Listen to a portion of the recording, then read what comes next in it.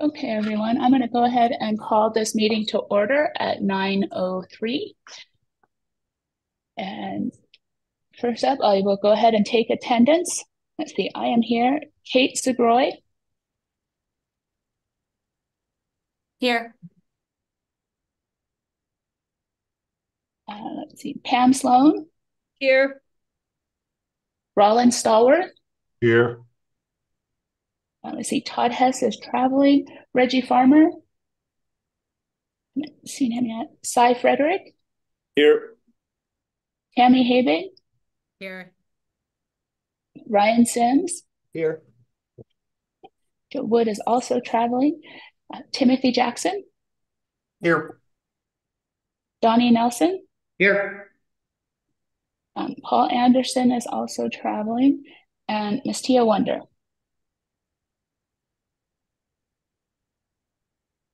I know she's here. Okay, next up is public comment.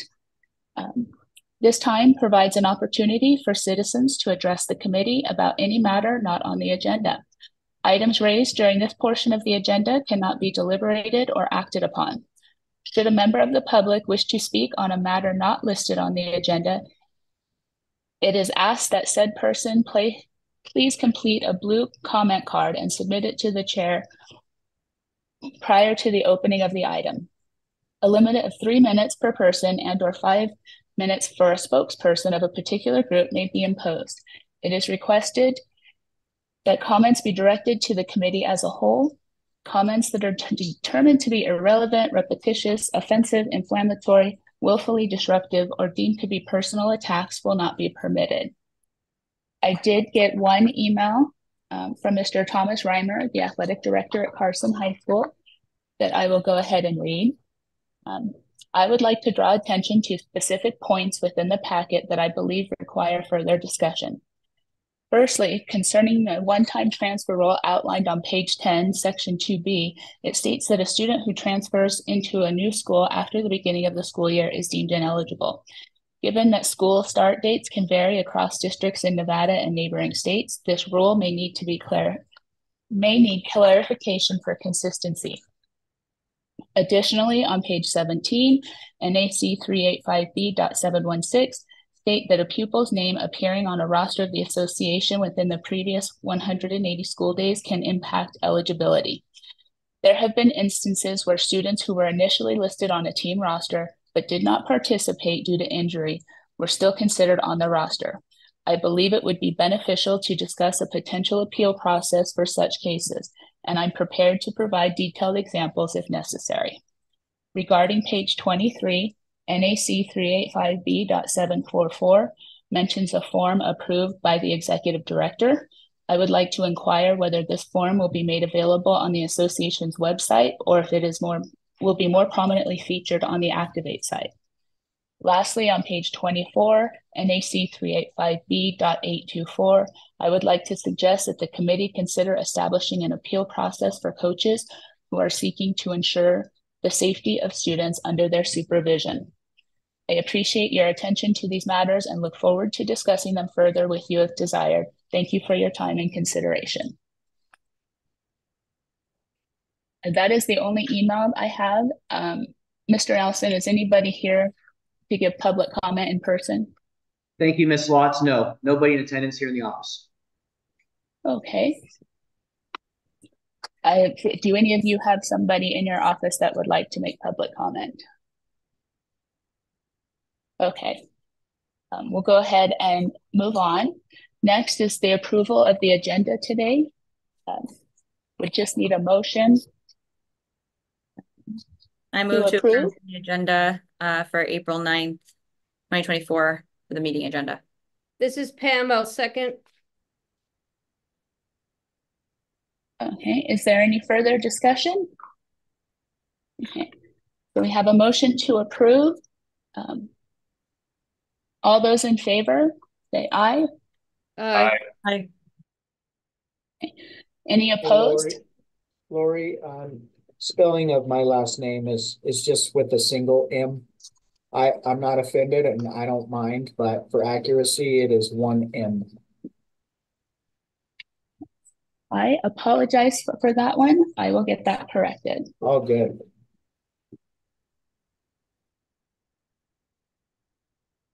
Next is the approval of the minutes from the February 5th meeting.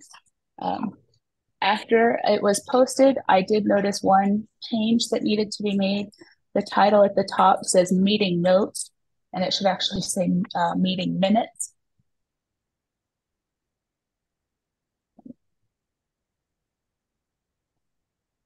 So if anyone would like to make a motion to approve with that change. This is Pam. I'll make a motion to approve with the edits as discussed. Instead of notes to read minutes, and Ryan's name is corrected by using one M. Sims. This is Rollins, I second.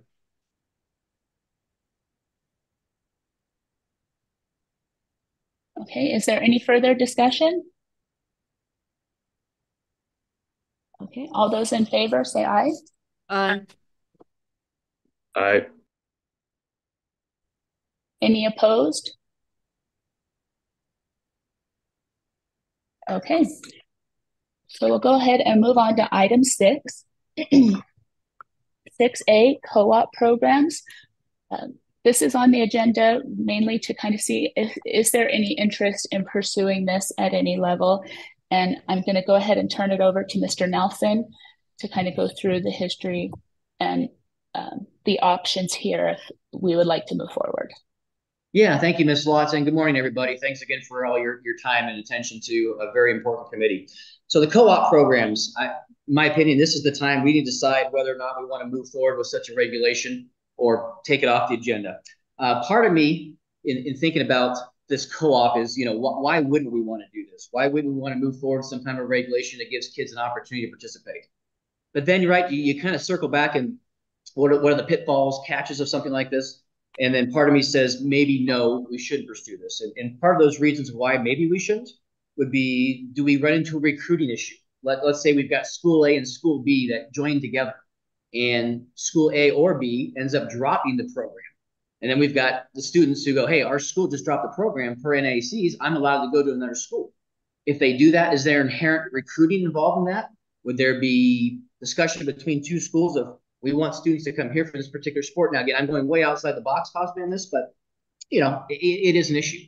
Another concern is, how does transportation work? And I realize this is really a school and a school district matter. So the NIA could permit this for co-op programs, and locally it would have to be figured out. But what about transportation for practices or for games? What about uniforms? What about equipment? How does that get shared? Yet we circle back to, again, this came forward from the superintendent of the Eastern Sierra Unified School District in Colville High School, because they have enrollments that are dropping per their grade levels, and they're worried about continuing to be able to offer programs and teams and opportunities for kids. So why, you heard that if you remember back when Colville had contacted Smith Valley and said, can we play with you? Would you be interested in joining teams? And at that point, I don't want to speak for Smith Valley. The answer was, not sure, or maybe no. Don't really know, but I want to comment for them. So that's how co-ops came about. We do have states. I don't know exactly how many states. It's less than 50%, but we do have states around Section 7, 8 in the West and other parts of the country that do have something just like this. And so you see option A and option B, this is derived from those handful of states that do offer co-op programs. I would venture to guess, in speaking with colleagues about this at meetings across the country, we're probably somewhere in the range of 20 to 25%. So again, that's my best guess. I can do a full survey. I'm seeing all my colleagues here starting tomorrow night with meetings. So I can ask that question if you want me to across the board. But anyway, so you have option A. That was what I found to be the most comprehensive option for a co-op program. Option B, in my opinion, limits the scope and magnitude of schools and sports that are available for consideration. It's not that we can't match language in option B to within option A, but those are the two key options that I found. And certainly, again, like I said, option B is more of 1A, 2A focused and school and sports that are focused, whereas option A is kind of the broad-based thing. So those are some of the positives of giving kids opportunities, some of the inherent possible negatives or pitfalls that could happen between schools and districts that have to work together if they do decide to do this. And again, even if we do offer this regulation and create it, it doesn't mean that schools have to say yes. If they get asked by a neighbor school or a neighbor program coach, maybe a district policy says no. So there can be more restrictions to it. But anyway, long story short, thank you, Ms. Lotz, for letting me introduce this and turn it back over to you and the committee of, do we want to move forward with this or not? That's where we are. Thank you. Question? Go ahead, Mr. Stallworth. Thank you. Donnie and Loy, from your office standpoint, since I don't, and Washoe County really doesn't see this that much, do you guys see this a lot? Has there been one school or one region that's been more apt to say, hey, look, we need this? Because I don't really experience this much at all. So I don't know which option would be the best based on what has been the consistency from in your office of who's been doing this and what has been the result. Thank you. Ms. Lotz, I'll take that on if you don't mind. Donnie Nelson from the staff. So, Mr. Stallworth, we've only had one request in our state, and it came from Colville High School. I know other committee members here, and I'll defer to Ms. Habig here in a second, because I know she has made the comment in a board meeting, and I mean to put you on the spot, Tammy, but you understand where I'm going with that. You know, right, we do have programs, varsity level, lower levels, individual-based sports, team bracket sports, that could potentially benefit from this. But to answer your question, Mr. Stallworth, from the magnitude of it, the state of Nevada, I've only had an inquiry from one school, and that's why this is on here, because we had a superintendent asked to put this on the agenda for the Board of Control, and we reverted it back to this committee first. So that's all I have. So in the future, if we don't act on this at all, and in 2 years there's a very similar request, could the NIAA make a decision based on not having a regulation or having this actually being approved by this committee to move forward? Could the NIAA at that particular time make a ruling on that particular case? Thank you, Mr. Stallworth, for that great question. The answer is no. The Okay. NIA office staff nor this committee could make any ruling on that, because it would be in direct violation of scrimmages and schools getting together, right? You know, we have a special exemption. We've had one recently for girls wrestling, for schools to be able to practice together just to try and build those programs. But otherwise, we've never granted exceptions for schools to get together and practice together, let alone combine to compete together. So the answer would be no. It has to be an actual regulation for it to be considered. Okay, and then the situation that happened this year with Colville, I believe, how many kids were impacted by the decision not to let them play? Yeah, so interesting. With Smith Valley also dropped its football program this year, and Colville's numbers and Smith Valley's football numbers dwindled to the point where they could not field the 8-person team. I want to say that Smith, and I'm just guessing here. I don't have Dick obviously on here, but I think Smith Valley's numbers dipped to below double digits, so they were in the single digits, which again, that wasn't feasible to play a football game with only 8 players when you've got eight on the field at a time. And Colville was right about the same situation too. I believe they were dropping down to single digit numbers. So we lost 2 teams at that level during that year. Yeah, and I'd have to double check. Sorry, Mr. I have to double check. I almost want to say Colville did find a way to finish their season. I have to go back and check in the standings. Okay. But I think they did with at the very bare bones, if I recall correctly. But I'd have to double check. Hey, Donnie, this is Pam. If I'm looking at option B, have you had the conversation with the Class A and the 1A, 2A representatives to see if they were even in favor in pursuing this? Thank you, Ms. Sloan. No, we haven't done a full survey of our member schools, and it's because it has been just a consideration option for this committee to say, do we want to go forward and look, and go forward with considering this to begin with.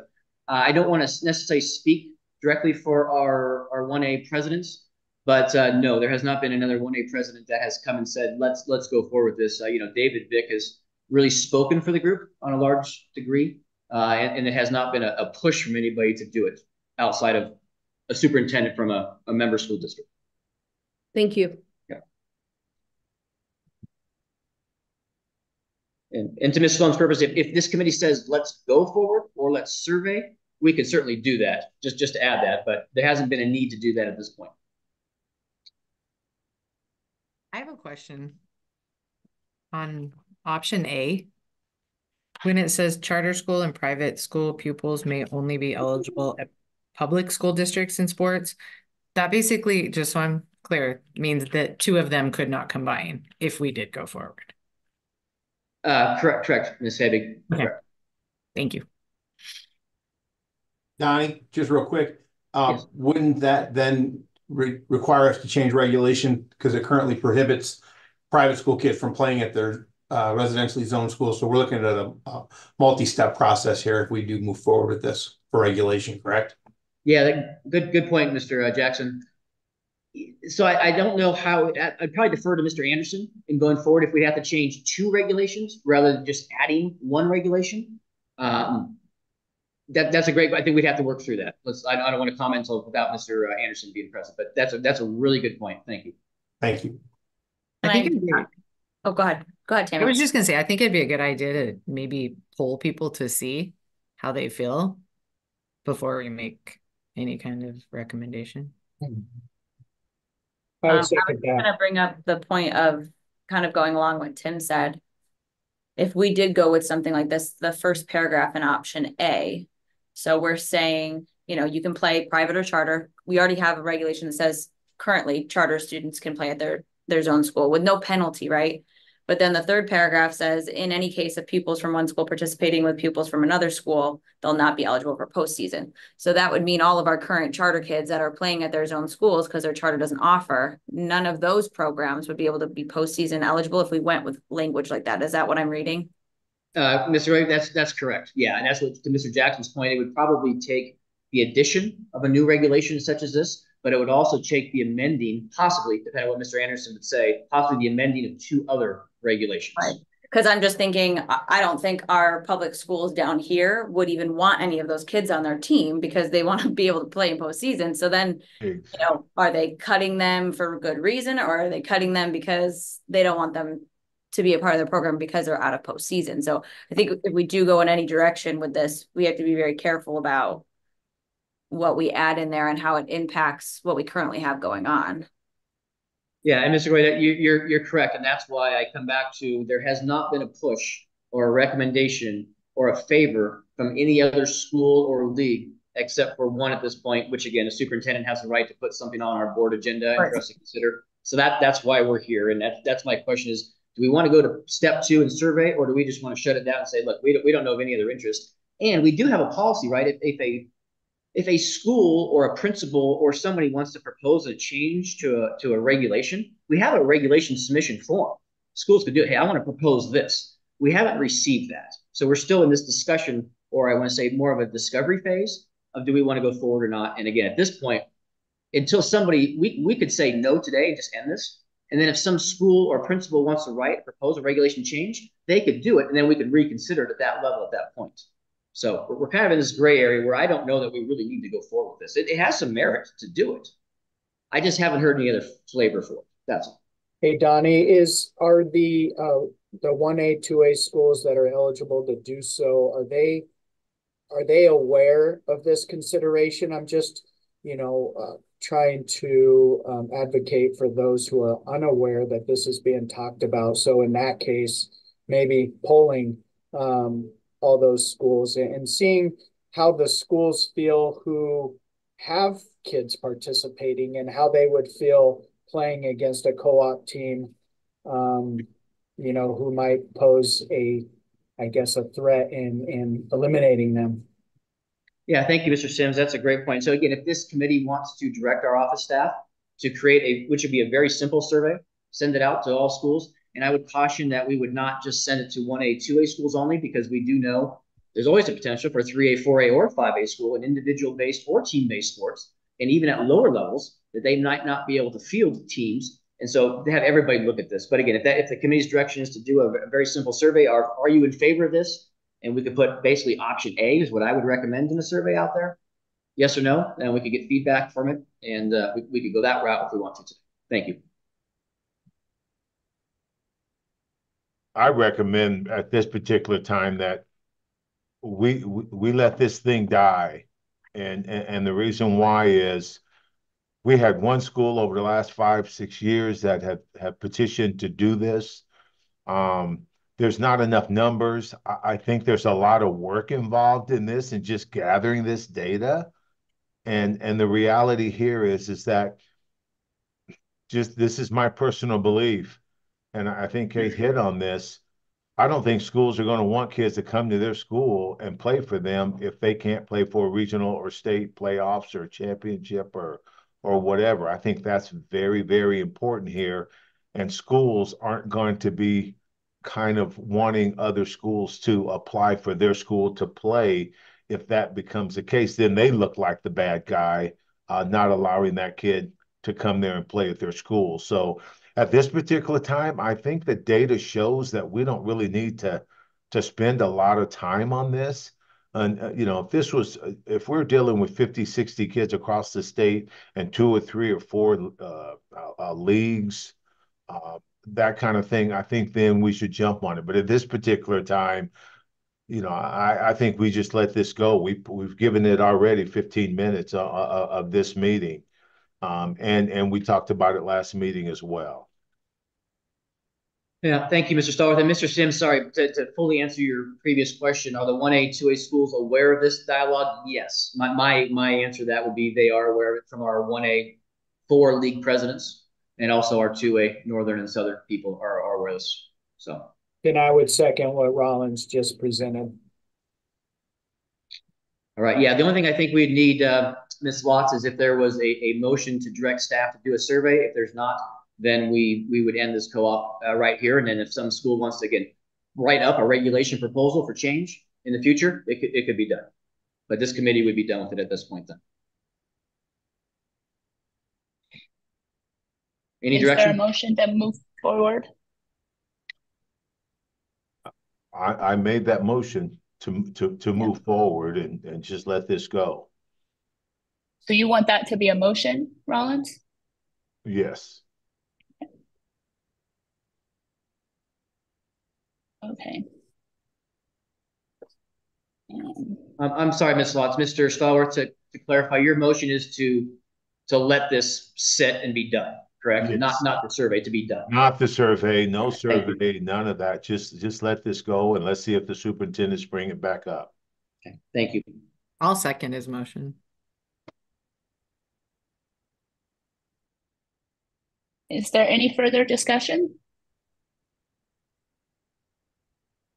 Okay, all those in favor say aye. Aye. All the opposed? Okay. So okay, we will not see co-op again the next meeting. Next is the international students.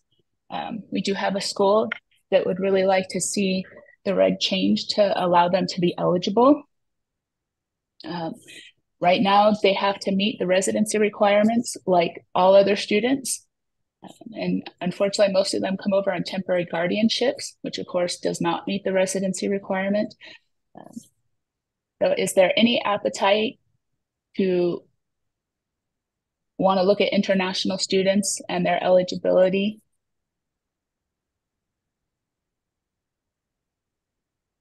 I'm a little bit confused about the whole international aspect here. We had some kids come over who were kind of international kids, and they came over and then they became like I don't know, Laura, you kind of know what I'm talking about a little bit about the kids from Sudan, but I think they tried to come in as international students at one time and then they couldn't, so then they came in as I can't even remember. There was 3 or 4 different ways they ended up trying to get over here, and then they finally became CIT kids. But I'm a little perplexed on this because it seems like our data shows us that when international kids come over, they come over because they've been recruited. Is that true or not? I can say with certainty that it was definitely true for 2 students this year. They were not given eligibility. It does leave that door open, especially at the private schools. I can So say it's one of those. not the case at our school. Yeah. I think that's the hardest decision we have to make, is because we know there are certain schools that it's not. But if we say yes, we open it up to too many that is the case. Yes. So And- right now it's all or none. Any international kid comes over, they cannot participate at the varsity level or participate at all. So the reg was changed that they can participate at all if And they that- don't meet the residency requirements. Okay. Can you explain that fine. really quick, Lori? What do you mean by that? Just for clarity, the residency requirements and what a situation would look like that makes an international kid meet those requirements. Okay, so the residency requirements state that you must be living in the zone of attendance of your school. You must be living, if you're not with both biological parents, you must be living with the parent that has at least primary physical custody. The residency rule, if you are on a residential affidavit, so your family is staying in somebody else's home, or temporary guardianship, those do not meet the residency requirements unless there's a verifiable hardship. And so when it comes to our international kids, which are on F1 visas, oftentimes they're referred to as I-20 students. But the F1 visa, they're generally here for school. It's quite an extensive process that they have to go through, and they have to be accepted at a school before it's fully approved.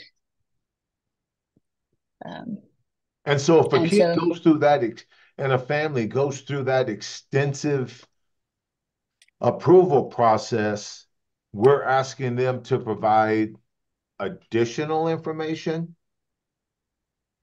Yeah, so that was talking about the approval process to get the F1 visa. That's given out by Homeland Security. Okay. But usually the case is once they get here, they're staying with a host family. Yes. They're not staying with their legal guardian. Okay. And so if they don't have a hardship, and in most cases there really isn't because they're coming here for education, they wouldn't meet the residency requirements to become eligible. Okay. And sometimes it's a host family, but it's their relative, if that makes Correct. sense. Yeah. So Yeah, I mean, some I've of seen them that come. before. And then Yeah. we have kids, like I don't know if it matters on when they participate in sports, right? We've had some kids that haven't done anything since, they started here as a freshman, haven't done anything, and then their senior year, like, oh, I'd like to try swim. And swim's a sport where if you're sub-varsity, your scoring doesn't count, but you can still participate, kind of thing. So I don't know, it just gets a little bit, there's some variance to the issues. Does that make sense? Yes. And when I say the residency rule applies to them, it also if they're staying in that same home, they're with their host family for 180 school days, attending the same school, they're eligible after 180 school days. Okay, copy. Thank you. Yeah. Lori, I feel, and this will kind of be our stance when it comes to the transfer rule or first time enrollment, we're where we're at for a reason. And I know we have new people in new positions, but there's reasons why we are where we are. And to go back and just clean the slate and change it, I don't think is in our best interest, because we're going to have to revisit all those same issues again. Someone creating their own basketball team, with a bunch of kids from overseas. And so, high school sports isn't the only opportunity to participate in sports. You know, you could have kids, a foreign exchange student come over and participate in all sports and city leagues and youth sports outside of school. Or you can get creative and you can have these students be a part of your programs, and you know they can be a part of the team and practice and do those things and get that social interaction and also be able to play the sport and practice and get an opportunity to participate. However, you know, you can't play in any games. So we're still providing that opportunity within the school if what I'm saying is accurate. You know, a school can say, you met all the clearance protocols and you can be on our varsity football team and you can practice and you can go stand on the sideline. You just can't check into the game.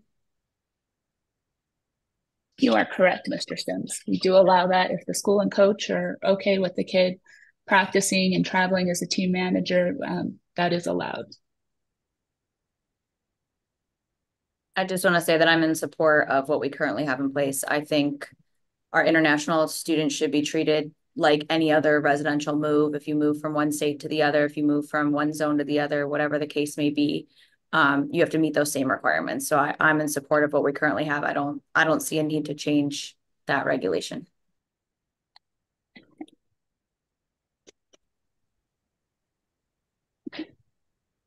Is there anybody that feels we should change it for them? Okay. All right, then we will go on to the next item, 6C, definition of teams.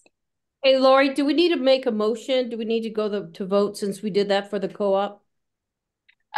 We can if we want to.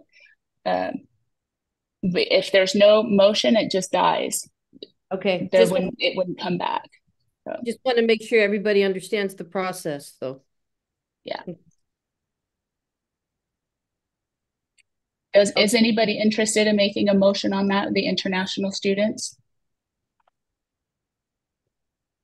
I motion to keep the regulation regarding international students as is, and table any further discussion regarding changing it. I'll second that motion. Second, I third it. Okay. Is there any further discussion? Okay, all those in favor say aye. Aye. Aye. Any opposed? Right. So on to definition of a team. This request, I believe, Ms. Sloan, came from you, and this is, I know the Board of Control talks about what defines a team, especially when you come to the individual sports. And so Mr. Nelson and I sat down and we kind of looked at the numbers. Most of these numbers are the numbers that you have to have the minimum number of students to be eligible for the Academic State Team Award, with the exceptions of wrestling, swimming, and track. Mr. Nelson, I'm going to go ahead and turn it over to you to kind of go through these. Yeah, thank you, Ms. Lotz. So committee, I want to make sure, look at this definition of a team can be used for anything we want to do it, whether it be for state academic team championships, for membership purposes, keeping membership, potentially future regulation change of losing full status membership. I don't want to get into the weeds on that. I think the very basic of this today is just to define a team. And whether we place this as a new regulation within the membership area, I'm not sure we need to do that at this point, although it could be carried into that. Most importantly, I think, is that maybe this goes into the front end of the handbook and our NACs. And when it has definition section, we put team in there and we include this in there. I think that allows the NIA the opportunity to use it however it wants, in whatever capacity it wants, or whatever matter it wants. So to keep it simple, to try and define a team, that's what I think the goal is for today. So here's what we have. I'm just going to go through them sport by sport and hopefully roll through it fairly quickly for you. So cross country is 5, and that's because the NFHS rulebook requires for a team to score in competition you need to have 5 finishers. Now, there is an exception for the class 1A and 2A we have in Nevada, and that is a class 1A, 2A program may only need 4 athletes across the finish line to get a team score. But that may end up changing, and I don't want to do something that's not within the actual regulation. Within the sport rulebook from the NFHS. So that's why I left it as 5. Now, it doesn't mean a team can't still have individuals and compete in cross country, right? You have individual scores. We don't have full teams. That happens in all of our individual-based sports. But in order to have a team defined, 5 is the number. Football is 11, obviously, for everything but 1A. That's 8. Golf is 4. That's our rules for both boys and girls. You need 4 scores. And again, in a golf tournament, it doesn't mean a team, a school, can't offer a boys and or a girls program in the spring or fall, respectively. It just means for other purposes that the NIA might use it for, 4 is the number for golf. Soccer is 11, number on a field. Tennis is 6. We do offer 9 playing spots between 3 singles players and 3 doubles teams. But we actually do have in our tennis reference manual the definition of a team being 6 in order to be able to field a team for a match. So 6 is the number for tennis. Volleyball, self-evident, 6 on the court. Basketball, 5 on the court. Bowling, 4 scores. Flag football, 7 on the field. Skiing, Tahoe Basin and Northern Region, 4 is the number for a team score. So wrestling is the one that's a little bit arbitrary and capricious because there is not a requirement, a minimum requirement for number of participants to score team points in wrestling for a invitational, dual meet, region championship meet, state championship meet. The number 4 that we came up with between Ms. Lotz and myself was because that's historically, if a team has usually 3 or fewer, they really, even if those 3 individuals each win their respective weight classes and contribute points toward a state title, I've never seen a team win it with 3. However, 4, we have even recently, a couple years ago, we've seen a couple teams with 4 that have won state titles at individual weight classes and had been really close to winning a state team title. So 4 is a little bit arbitrary and capricious for wrestling, but it seems to make the most sense. Baseball, softball obviously makes sense with 9 on the field. Swimming and diving and track and field. So to go back to those 2 sports. For our academic championships in the past, we used to have the number for swimming be 7 and for track and field be 7 as well. And that was based on half the number of individual events. So we have, track and field, we have 18 events, swimming, and we have 12 events with relays and all that. We did half the number of individual offered events per track and field, per swimming and diving. Again, that was arbitrary and capricious to use those words again. What we did was define it as 4 for those 2 sports, because if you have a relay team somewhere in the meet, you've clearly demonstrated that you have a team participating within the meet structure for swimming and diving, track and field. So again, that's my recommendation for swimming, diving, track and field is 4. With that, Ms. Lotz, I'll open up to questions. Hey, Donnie, let me just pipe in here why you made mention that I brought this up at a board meeting. I'm going to tell you why. Because the whole gist of this, when we first started the conversation, was because of new membership. Right. We had schools come in and say, yeah, I got a boys team, I got a girls team. And then, yeah, I have 1 cross-country male, 1 cross-country female. And I think we as an association, we need to tighten it up, especially when we're letting new schools have full membership. And that was the whole purpose of, hey, we need to sit down and we need to define the definition of team. I know that I met with my team yesterday, and I'll turn it over to them. Kate, you can pipe in any time here. Let me just say this, that I think we can't just say cross-country 5, golf 5. It has to be per gender, because I could see somebody taking this information and go, whoa, wait a minute. I got 2 boys and 3 girls. That's 5.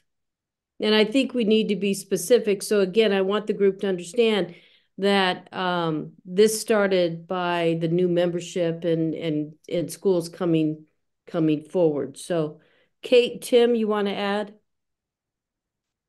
I'll let Tim talk about it. Oh, thanks, Kate.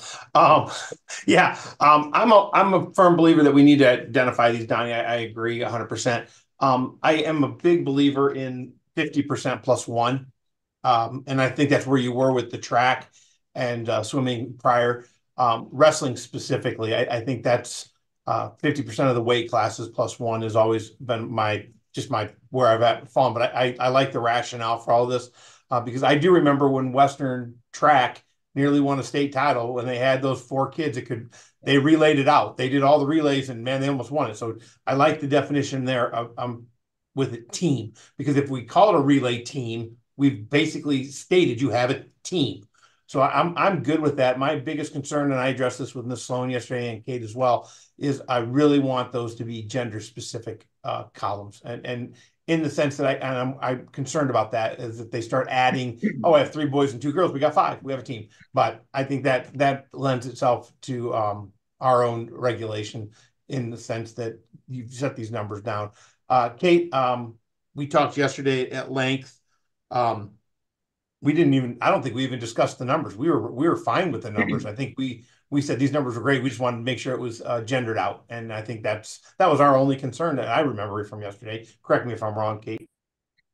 Yeah, the only other thing I think we talked about was like having it separated from your team sports and your individual sports. I don't know if that would, just for the looks of it, to make it a little bit easier, but I don't know if that's super important either, but that was just something we brought up. And Donnie, I want to dovetail with Kate. I think by putting it where you want to put it in the definitions, I think that takes that problem right out of there. It'll just literally be delineated out. So I think we'll be in good shape. Never thought about putting it in the definitions area. There's no need to write a regulation. We just write the definition. So I think that makes a lot of sense. Yeah, thank you, Mr. Jackson, Mr. Goya, and Ms. Sloan. Thank you for that. I want to apologize a little bit because I inherently assumed that by putting cross country, it meant that right when a school needs to satisfy the fall requirement, they'd have to have boys cross country and girls cross country if those are the only sports they're going to offer. That was implied to be boys cross country and girls cross country separately.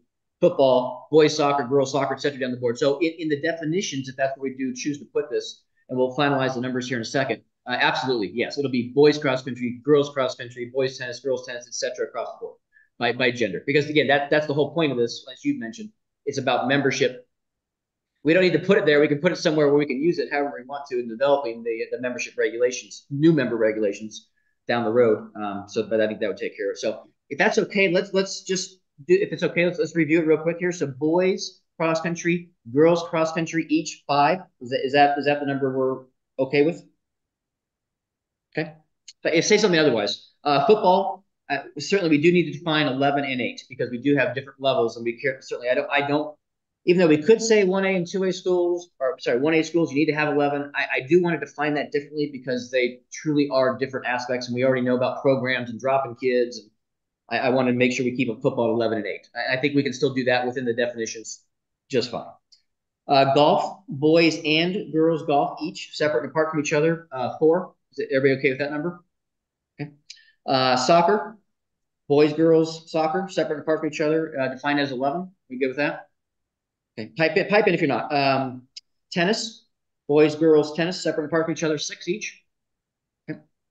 Volleyball, boys and girls volleyball, 6.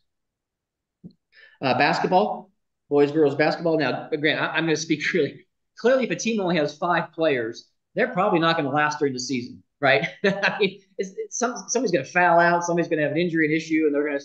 But we already have processes in place if a team loses a sport during the season for participation numbers, how that's held against them, right? For realignment purposes down the road. So I don't think we need to worry about that. I think this number makes sense, just straight into a definition. Bowling, boys, girls, bowling at 4. Good. Okay. Flag football is a girls-based sport, but we just call it flag football. So that's 7. Skiing, boys and girls skiing, separate apart from each other, 4. So wrestling, Tim, this one goes back to you. I had put down 4, and again, that was an arbitrary number. You had mentioned the possibility we have 14 weight classes in wrestling. You had mentioned possibly about how we used to do it for track and field and swimming and diving. 50% of the offerings plus 1. For wrestling, that would be 8. I don't know that we need to have 8, but is there an appetite to do something besides 4 for wrestling? You know what, Donnie? I liked your explanation of why 4. And I think this made me think back to when we did the running clock for basketball. Grant and I poured through the records to find what was the largest comeback ever. And that's when we settled on, when we came back and we said we liked 35 because that was the largest comeback we'd ever seen, was like 33. So nobody had ever come back from 35. So I like the adverse of that where you say, we've had a team with 4 and they almost won a state title. I think the minimum number to win the state title is a great way to look at that. And I'm on board with a 4. I just crossed mine out on my notes and said, no, 4, and I have it circled. So I'm really good with 4. Okay, thank you. Appreciate that. And I'm not good at 4. You're not. I'm Okay. sorry, Tim. I mean, I personally think that a half of the team plus 1 really defines a team. Now, if you would have told me that, oh, I have seen 4 track guys almost win a state championship, but they didn't. If you'd have told me they did win, I would say, oh, okay, that makes a little bit of sense. Almost winning is not. But what I don't want to happen is that the swimming and diving and track and field, that number of 4 people only, those schools that have been coming to us about joining our association and trying to fill a team can get 4. I don't think they can sustain 4, but they can get 4. Whereas I don't think they can get the 7 plus 1 or 8 plus 1. And I think we need to set that standard a little bit higher. To me, getting 4 swimmers at a school to meet the qualifications and requirements to get into our association, that is just too small. And I really like the half plus 1 to really make it, because I've been on that committee with these new schools coming in, and of course they've had 4 swimmers and they had 4 track and field runners, and and of course the next year they weren't able to keep them, and so we really got to make them earn it. And I don't necessarily think they're earning that by getting just 4 swimmers and divers out or 4 track and field guys out. That's just my point. I like the half plus 1. All right. Thank you, Mr. Stallworth. I would counteract that is if this committee has a flavor to change it from 4 to a more defined number. I would argue we don't do plus 1. That's not arguing against Tim or you, Rollins, but just to have the half number, because to me that's a very simple number. And 7 is easier for schools to oblige with. For wrestling, 14 weight classes, 7 is half. Track and field, again, 14 individual events. 7 is that number we used previously. Same thing, swimming and diving. Half the number of events, not the plus 1. I think the halfway point to me in an individual based sport where you're contributing points towards a team total, the half is more than effective for determining the team, in my opinion. All right. Half then would be fine with me. Be okay. All right, Mr. Jackson. I know again you evaluated that with us previously. You half sound good to you? 7, 7, and 7 for wrestling. I think it's a great number.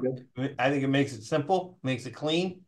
I'm fine with that. I was good with it before, Donnie, and I was good with the suggestion of 4. I'm still good with Rollins' suggestion, and I like the fact that it's a compromise between the 50% plus 1, because I do agree. When we're talking wrestling, 50% plus 1, then why don't we just say 8? You know, so 50% makes a lot of sense. Okay. All right, let's finish this up. Then we'll look for a motion to do this. Baseball, softball, 9. I don't quite see the arguments of that. Again, at some point, somebody's struggling and they're just not going to continue with the team if they can't have more and have a few subs available. And then we just mentioned swimming, diving, track and field at 7. So with that, Ms. Lotz, I'll direct it back to you if you want to look for a motion to these numbers as presented, and then also with the recommendation from my desk that we work to put this into the definitions at the front of the handbook. So as Mr. Nelson said, we're looking for a motion to approve the numbers. Oh, go ahead.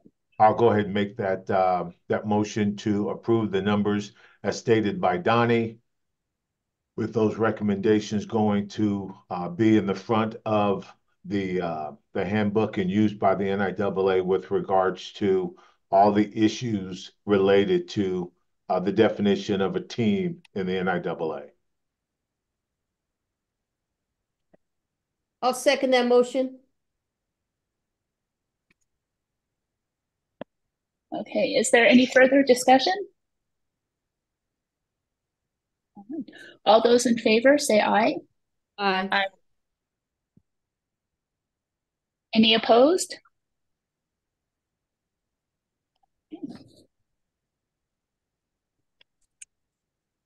So next we'll go on to item 6D, definition of a hardship. We have heard public comment on both this committee and at the Board of Control that there is some public interest to change the definition. And I just wanted to see if this committee, do we want to change the definition at all or just leave it as is? I know that my district has been dealing with this for a while now in terms of this definition is just so bland that it's not specific enough, I think.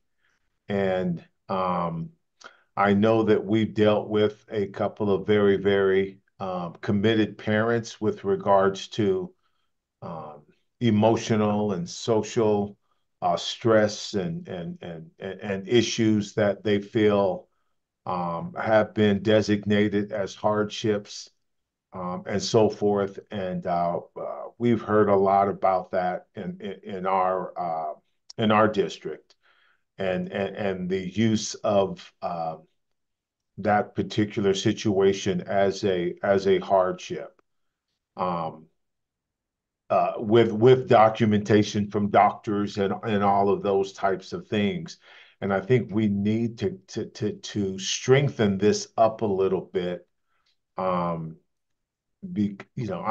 don't know how to politically correctly say it, but I think the well-being of a student is a priority. I don't think the well-being of a student is necessarily always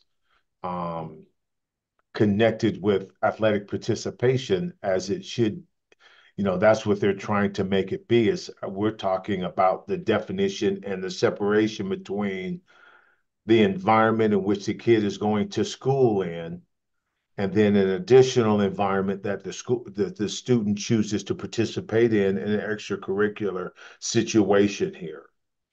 So I don't know. It's been a real tough one, but I don't know. I do think that Lori, we did get some requests, I believe, that talked specifically about the addition of the social and emotional aspect as a possible hardship. Do you still have any of that information? I know that there was a proposed addition to our definition that was submitted, I believe. I believe it was submitted to the Board of Control as public comment, so we would still have that. Okay. Yeah. But anyway, I thought that was interesting to kind of take a look at that somebody took the time to add an addition, an amendment, I guess, to the term hardships to at least look at that aspect. And again, maybe in this definition that we have with regards to the NAC, that we maybe put some things down there or have something listed with regards to how we look at social and emotional and other issues that are more related to the academic setting and the school setting that is aside from the athletic participation, extracurricular activities, so the NIAA. Lori, I have some of that language from our last meeting. Oh, good. Okay. So I'll just read just so that you hear the recommendation that was from that public comment. Basically says to define an unusual circumstance may include any circumstance that leads to emotional distress is determined by a physician or mental health care professional licensed within the state of Nevada as the impetuous for the student to change schools and is documented as such by the written testimony of that professional. So just on my side of things, when I'm looking at that, my issue is that school athletics, activities are all separate entities and aspects of a student's life. If I go to a doctor and I say, you know, all these things are going on, and that doctor writes that there are some concerns with the student's mental health, it's difficult for us to know in that conversation because we don't have that conversation. We don't know what that conversation has had with that medical professional. If that correlation to that student's mental health is directly tied to the school that they're going to, or is it the athletics, or, you know, it's very difficult for us when we're seeing those letters to know exactly what that tie is. And to say, if you get a letter that says that you have emotional distress, you're good to go, and there's no conversation we have because it's in the regulation. I worry about that because that just leads to us not being able to have any sort of collecting of other pieces of information outside of just a letter that says it means it. So I just worry about that. I don't know that defining it that specifically is beneficial to what we're doing. And I can just speak also on the side of I'm on other panels where kids are and their parents are describing hardships. And that panel has very specifically said what constitutes as a hardship as far as X, Y, and Z. And I can tell you with certainty, every single appeal has one of those three buzzwords that are in the definition in it, whether or not there's anything to support it. So I just worry giving the definition of exactly what you need to say is going to create a whole bunch of situations that muddle the kids that are actually going through a hardship, if that makes sense. And again, I think that because athletics is a privilege, so to speak, but also disconnected a little bit with regards to the enrollment, the movement of a kid, moving a kid out of a academic environment and moving him to another academic environment is definitely something that school districts should definitely be doing. But when you start adding athletic participation on those types of movements, we already have rules for a kid that changes schools. So if a kid is changing schools for a social and emotional issue based on what's going on, then whatever the rules that apply to that kid moving from one school to another should dictate where that kid should be playing. Remember, the major protest in this particular situation that came to us, the kid was never denied the ability to play a sport at the school they went to. They were denied the right to play varsity sports, and that's what stemmed this whole movement up here in the north. The NIAA had given the kid the opportunity to play at another school based on their predicament and their situation. I think the kid was only a sophomore, and he was allowed to go ahead and play lower levels at this other school based on his issue. And I don't think he was given the hardship to even play the lower levels. He was just given the lower levels to play at. And as a sophomore, the father wanted this kid to play varsity for whatever reason. So again, we didn't stop a kid from playing. We just stopped the kid from playing varsity because he didn't meet the requirement athletically to participate at the varsity level. And dad thought that he should based on the hardship. So again, in our situation that I'm explaining, the kid was allowed to play. And I think a hardship, when we allow a kid to play and there's a hardship because they're not satisfied with the level that they're playing, I have a problem with that. And so that's where we're at with this. If you guys think this is fine, and remember, I think the NIAA office deals with hardships more than we do, right, Pam? Would you agree with that? Do you deal with hardships from Clark County? You guys deal with hardships too as well. And have you guys in Clark County going from one Clark County public school to another? I mean, what's the percentage of the hardships do you guys really give? Well, I hey, can tell you really quick, Kate, let me step in and then I'm gonna let you answer his second part.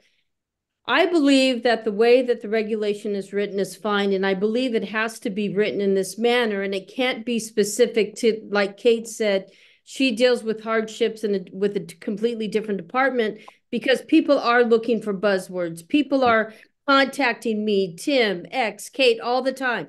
What do I have to tell these parents to put in this letter so the kid's eligible? We can't give that information. And you can't be specific and say, hey, listen, if you put in there emotional distress or this and that and guarantee, we can't put that in there because every case, every situation is different. So I'm just going to say, I like the way it's written. I think it has to be vague in a sense, the manner in which it is. And every eligibility determination is based on the evidence, the documentation, the merit of everything. And like I said earlier, every situation's different.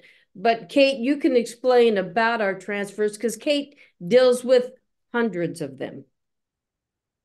Yeah, I mean, I would say a vast majority of mine have a hardship attached, whether it be because they're living in like on a residential affidavit, shared housing situation, they are living with temporary guardians, or they're leaving like a magnet program or a COSA. So I'm dealing a lot of my transfers with hardships, and I do get that phone call a lot. Like, what else do you need from me? You asked for more support. I got a letter from the parent. What do they need to prove their hardship? And I say, well, take a look at their hardship. They're claiming X, Y, and Z. Provide documentation to support that. And so defining this further, I agree with Pam, gives that blueprint where they're just like, okay, well, if I just say X, Y, and Z, I don't have to worry about this. Versus having those authentic conversations, as we should with our parents, as athletic administrators at the school level, say, hey, what's going on? This is my situation. X, Y, and Z happened. Okay, do you have any documentation that can support, you know, you were evicted or this, that, and the next? And then when they collect that, I can tell 90% of the time when something's authentic and when it's not, because I see the dates and the times and the things that they're able to collect. And 90% of the time, again, they don't argue against that because they are in this situation. They're like, yeah, I have all of this. This is what happened to me.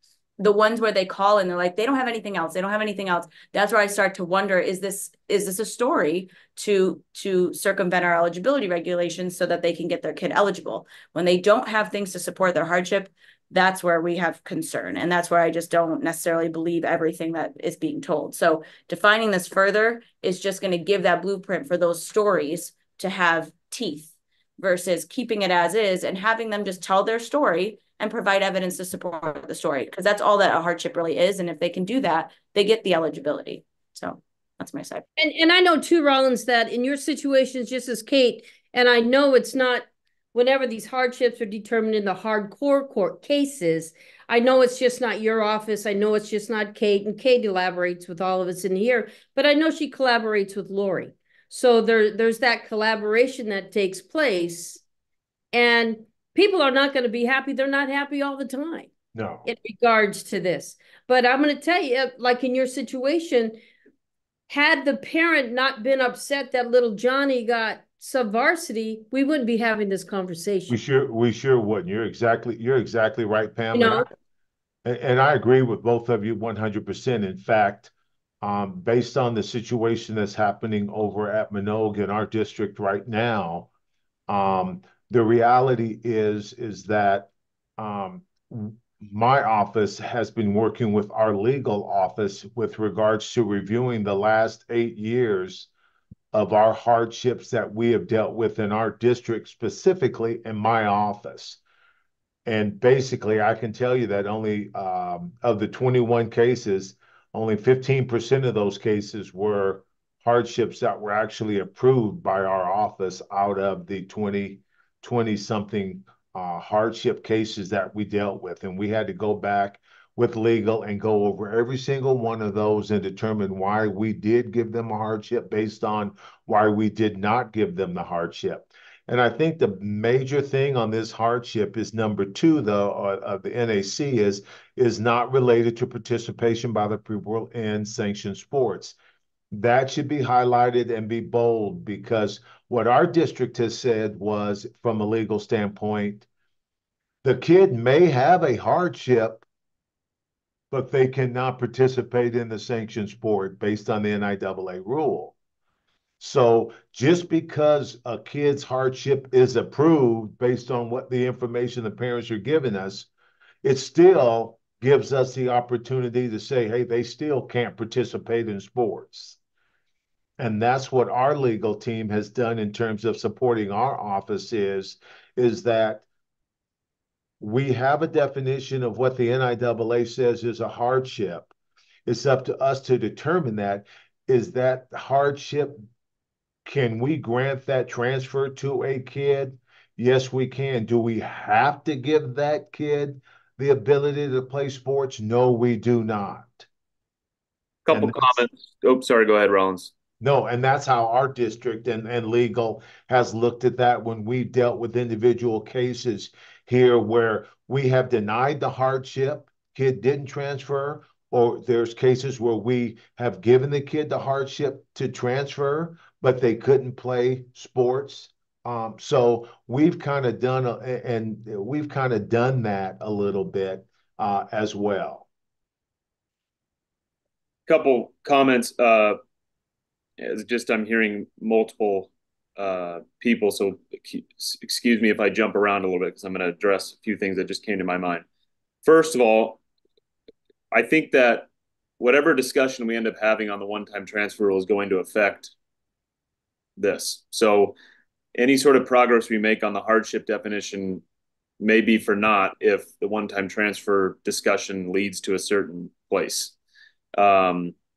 Secondly, I think, we're all in education and we all undoubtedly in some form in administration too in the schools, and we all have policies and handbooks, and policies are written vaguely on purpose, right? One example I can think of in my case is we have a quitting policy in our athletic department because we want to prohibit kids from joining sports and then quitting. And so, but we write our quitting policy purposely vague. And to Kate's point, because every circumstance is different, every case is different. And so I want to have a conversation with that kid about why they're quitting.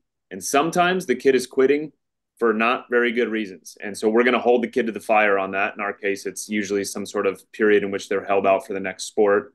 But that's not always the case, right? Sometimes it's a legitimate thing that it's like, yeah, this kid shouldn't be punished for what's happening to them. And so we're not going to uphold the quitting policy for that kid. And so I think there's a bit of vagueness to policies on purpose. It's the nature of policies, and you can't policy out every circumstance that exists. It's impossible. A couple areas in the current definition where I think catch a few people or maybe just provide a little bit of area for discussion are the words normal in number 1 and the words related in number 2. I think there's some room to talk about what do we talk about the normal control of a pupil, right? What is normal in regards to the control of that? And then related to participation, how are we talking about being related to? Is it related to in the regards to them being able to play the next year in that sport? Is it related as in, did the situation that's constituting a hardship to this family happen inside of that sport they were playing? How are we defining related in regards to number 2?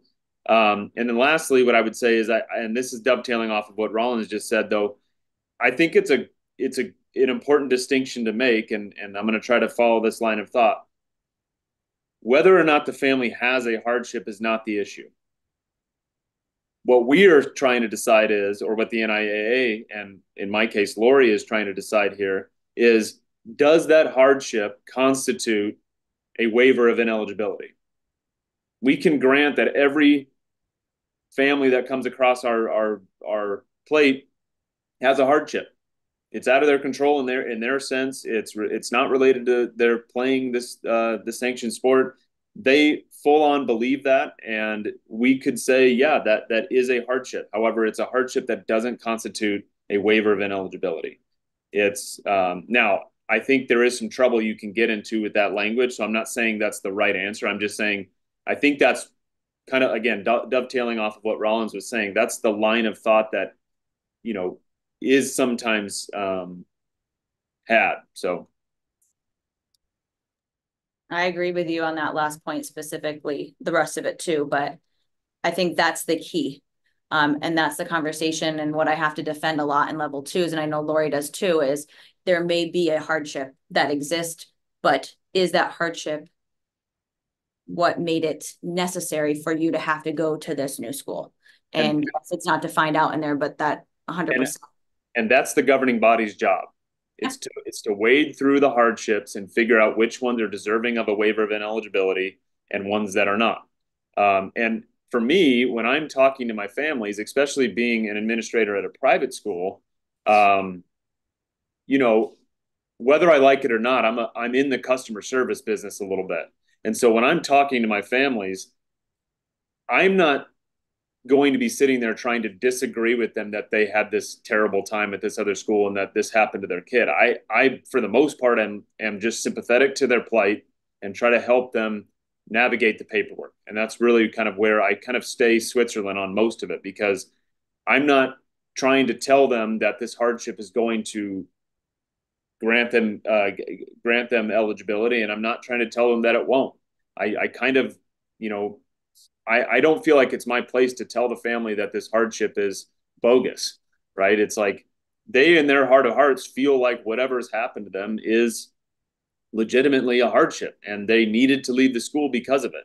And, you know, my thought is, yeah, so let's file the paperwork appropriately, and let's let the governing body decide on it. And, you know, unfortunately, sometimes when it comes back not the way they wanted, it's a conversation I have with them about, you know, well, okay, what do we do moving forward, right? Okay, you can play JV this year. That's great. We'll get through this year. We'll play JV. He'll have a great time, and then we'll move past this, or, you know, something to that effect. But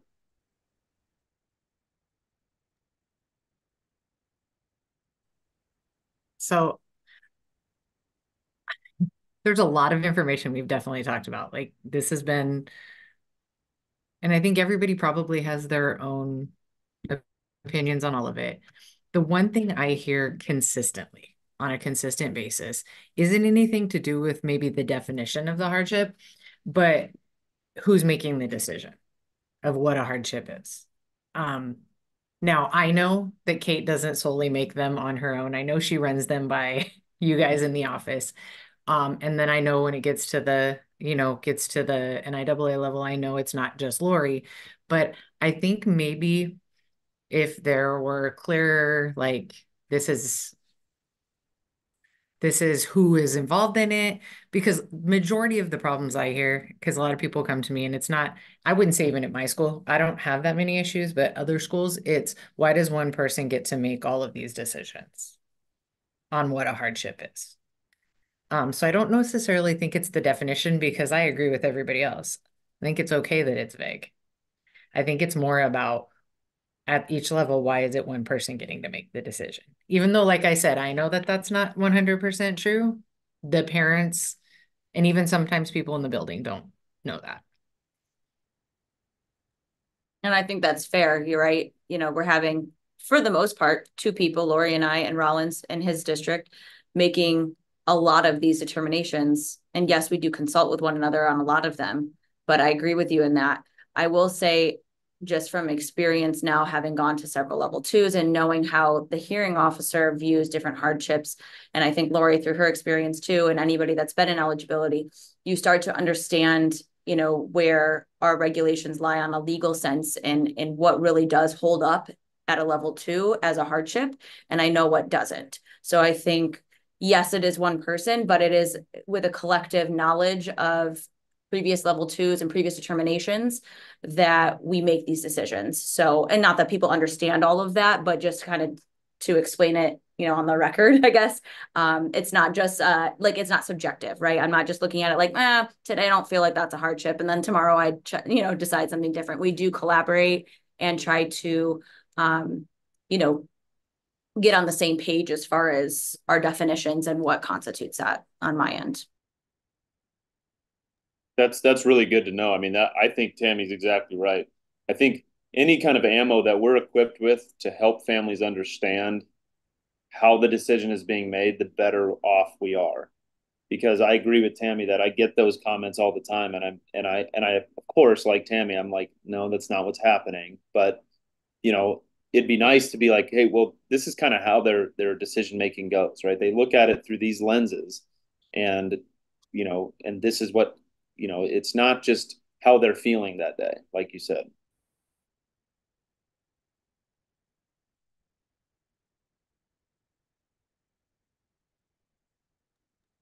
So was this I've on here been, to just see if we wanted to like if we wanted to change the definition? That's it, right?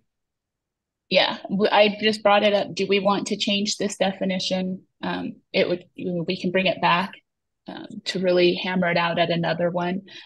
But since this has been in the public comment so much, I really just wanted to bring it to this committee and see, is there an appetite to change it? Lori, do you And have anything to add to the conversation? yes, I was going to. Um, I agree with Kate. We can't really put the buzzwords in there because that's what will come back on all of them. And so I agree with you. Giving you guys the tools to be able to help families understand how the decisions are made and why they're made that way would help. And that's something that I can put together.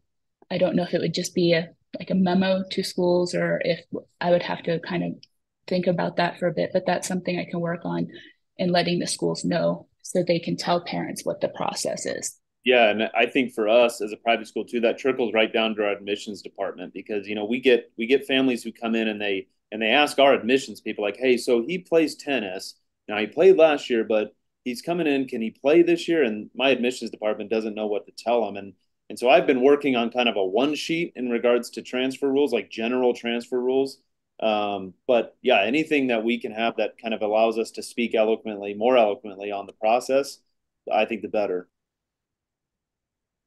And I can tell you, Sai, in our district, we have a one pager on like general layman's terms for transfer and regulations like that we use that I'd hope most of our schools have it on their website, and it's been useful, I think, too. So something maybe statewide would be helpful for those schools that don't have a district doing all that kind of stuff. Yeah, as far as I know, we don't have anything like that. Could there be something added to like a 3 on this NAC that basically states that just because there are circumstances where a hardship can be approved, but doesn't guarantee athletic participation, something along those lines, because a hardship is a hardship is a hardship, but it doesn't necessarily guarantee athletic participation because I have been in those hearings in cases where, you know what, this is a safety issue for the kid. These are some of the things that our district has done in terms of, hey, this is a non-safe environment for the student. We're requiring a transfer. We're requiring this kid to go X, Y, and Z. There is a hardship, but no athletic participation with it based on the NIAA rules and regulations on transferring. I don't know, but I do know that our district has given hardships, but the kid has not played. And I think that under this definition here, if the term definition has been established, they should automatically gain athletic eligibility, and I don't like that. Rollins, I'm going to pipe in. If a kid's transfer is based on a true hardship, an established hardship, and what situation have you come across that they were not granted eligibility? Because based on this reg, the kid does have eligibility. Do you have an example?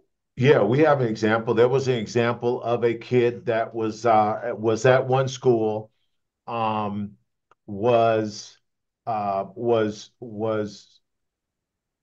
a girl stated that he had raped her. And of course, they did the investigation. All of this stuff went on. During that time, the kid was being threatened by all the girl's friends. It was really, really ugly, according to the kid and his family. The school police got involved. The county police got involved. All these things happened.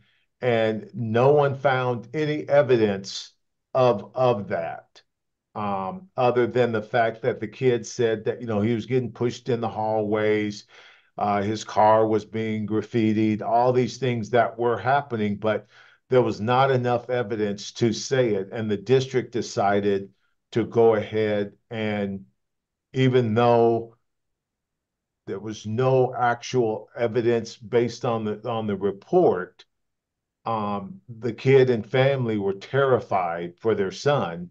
And so we did give him a hardship to transfer to another school, but we didn't allow him to play a varsity sport based on the fact that the the investigation itself didn't come up, quote unquote, with enough evidence to prove that there was a hardship. But you guys didn't deem the transfer, the reason for the transfer, which you guys felt was in the best interest of the student. Of the kid. The safety of the kid was the basis of the transfer. And I don't think we wrote down that it was a hardship transfer. We just wrote down it was a directed transfer by the district with no varsity athletic participation, blah, blah, blah. And we sent the kid to another school. Wow.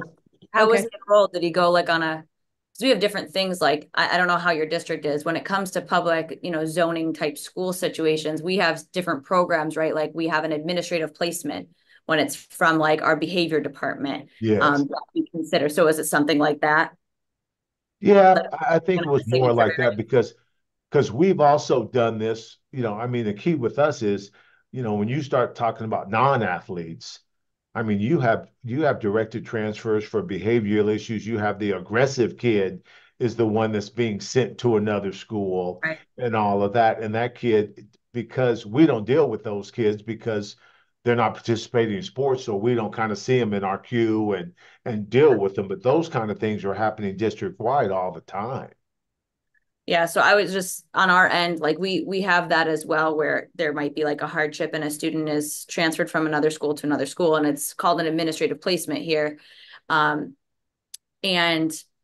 in that we have like helped create the letter for those students that says, you know, you are being administratively placed for whatever reason that they state, and they may be granted that based on a hardship from this other committee that I'm a part of. But it says right in their letter, you will need to file additional documentation and you will be ineligible for 180 school days upon that transfer to your new school. So we tell them right off the bat, like, hey, you want to, you know, you have this hardship, you want to go to this school, you're not zoned for it. We will place you there. We think, okay, there's enough there for you to be able to go, but that doesn't mean you get sports. And then they have to apply, you know, to me for their hardship following this regulation.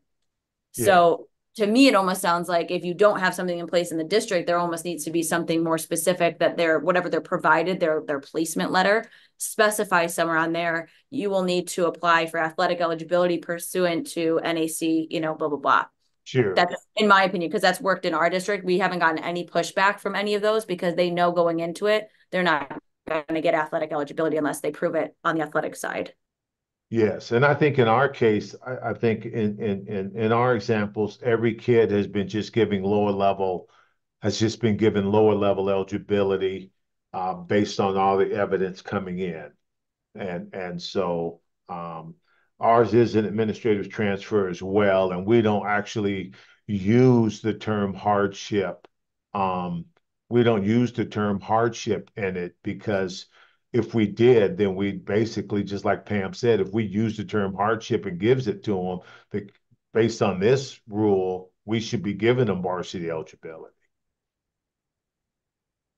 Hey, committee, my recommendation would be that we do not, at this time, look to change the definition of hardship, leave it as it is. And here's why. Because all these examples tend to be one-offs, whether it be a mental issue, a physical issue, or some other kind of issue.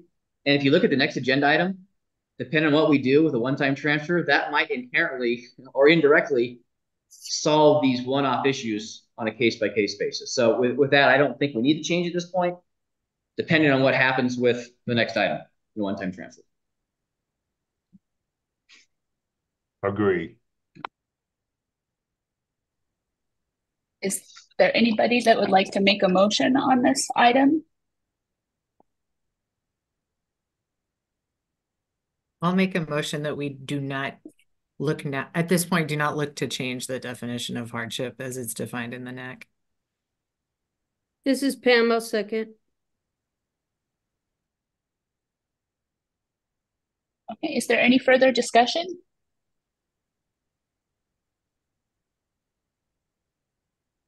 All those in favor, say aye. Aye. Aye. Any opposed? Okay, we'll go ahead and move on to item 7. Lori, real quick. Yes, Can I make a recommendation? We take a 5-minute break. sure. Thank you. So it's 10:28. We will come back at, say, 10:35. We'll give you 7 minutes. Tim, look at you taking charge. That a kid. No. I'm going to tell you that nature is taking charge. If you understand, I need to go to the restroom. All right, This is see you in 5. This is also our second meeting of the day, so yeah. Right? Gosh. Got it.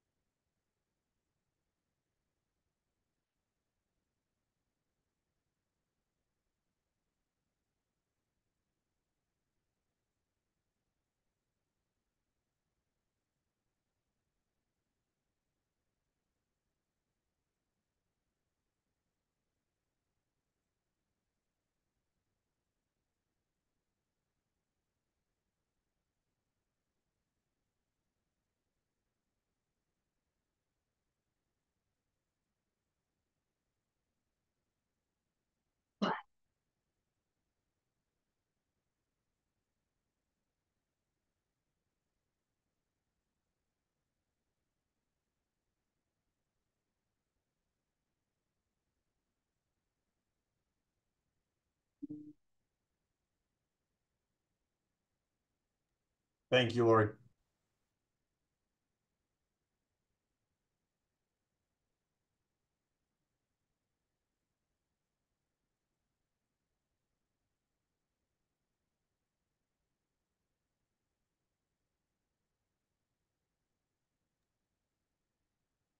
Lori, are you there? I am. We are being broadcast, just so you know. I just wanted to ask about the bench clearing because I thought it was in the packet the first time, but then I don't see it on the agenda. I guess I should have checked that. What? I had it in the It packet. should be 824. Yeah, we've got it, Kate. We're Did I coming up miss on it? that next. Is it in the next chunk there? Okay, I thought it was going to be separate. I see now Yeah. at the bottom. Okay, perfect. Thanks. I just got it out of order. Okay, so it's 10:35. I'm going to go ahead and bring us back to order. The next topic is the one-time transfer. And so on page 10 of your packet is some draft language for one. Wanted to talk to you guys, does this work? Does it make sense? Would it work for our schools? I do want to address our public comment today was stating that 2B says that, if a student doesn't transfer before the first day of school, they're ineligible. And what we mean is that they can't use the one-time transfer after the first day of school. They'd have to wait. So if they transfer it the semester, they wouldn't be able to use that one-time transfer until the following fall. So can I ask for just basically what's the reasoning behind that? We were taking a look at,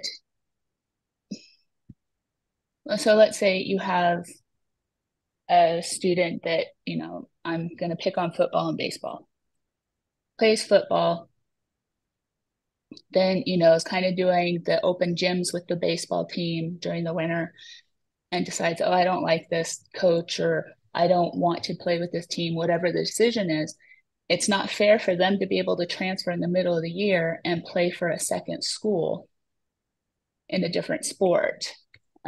We didn't see that as being equitable to all the students.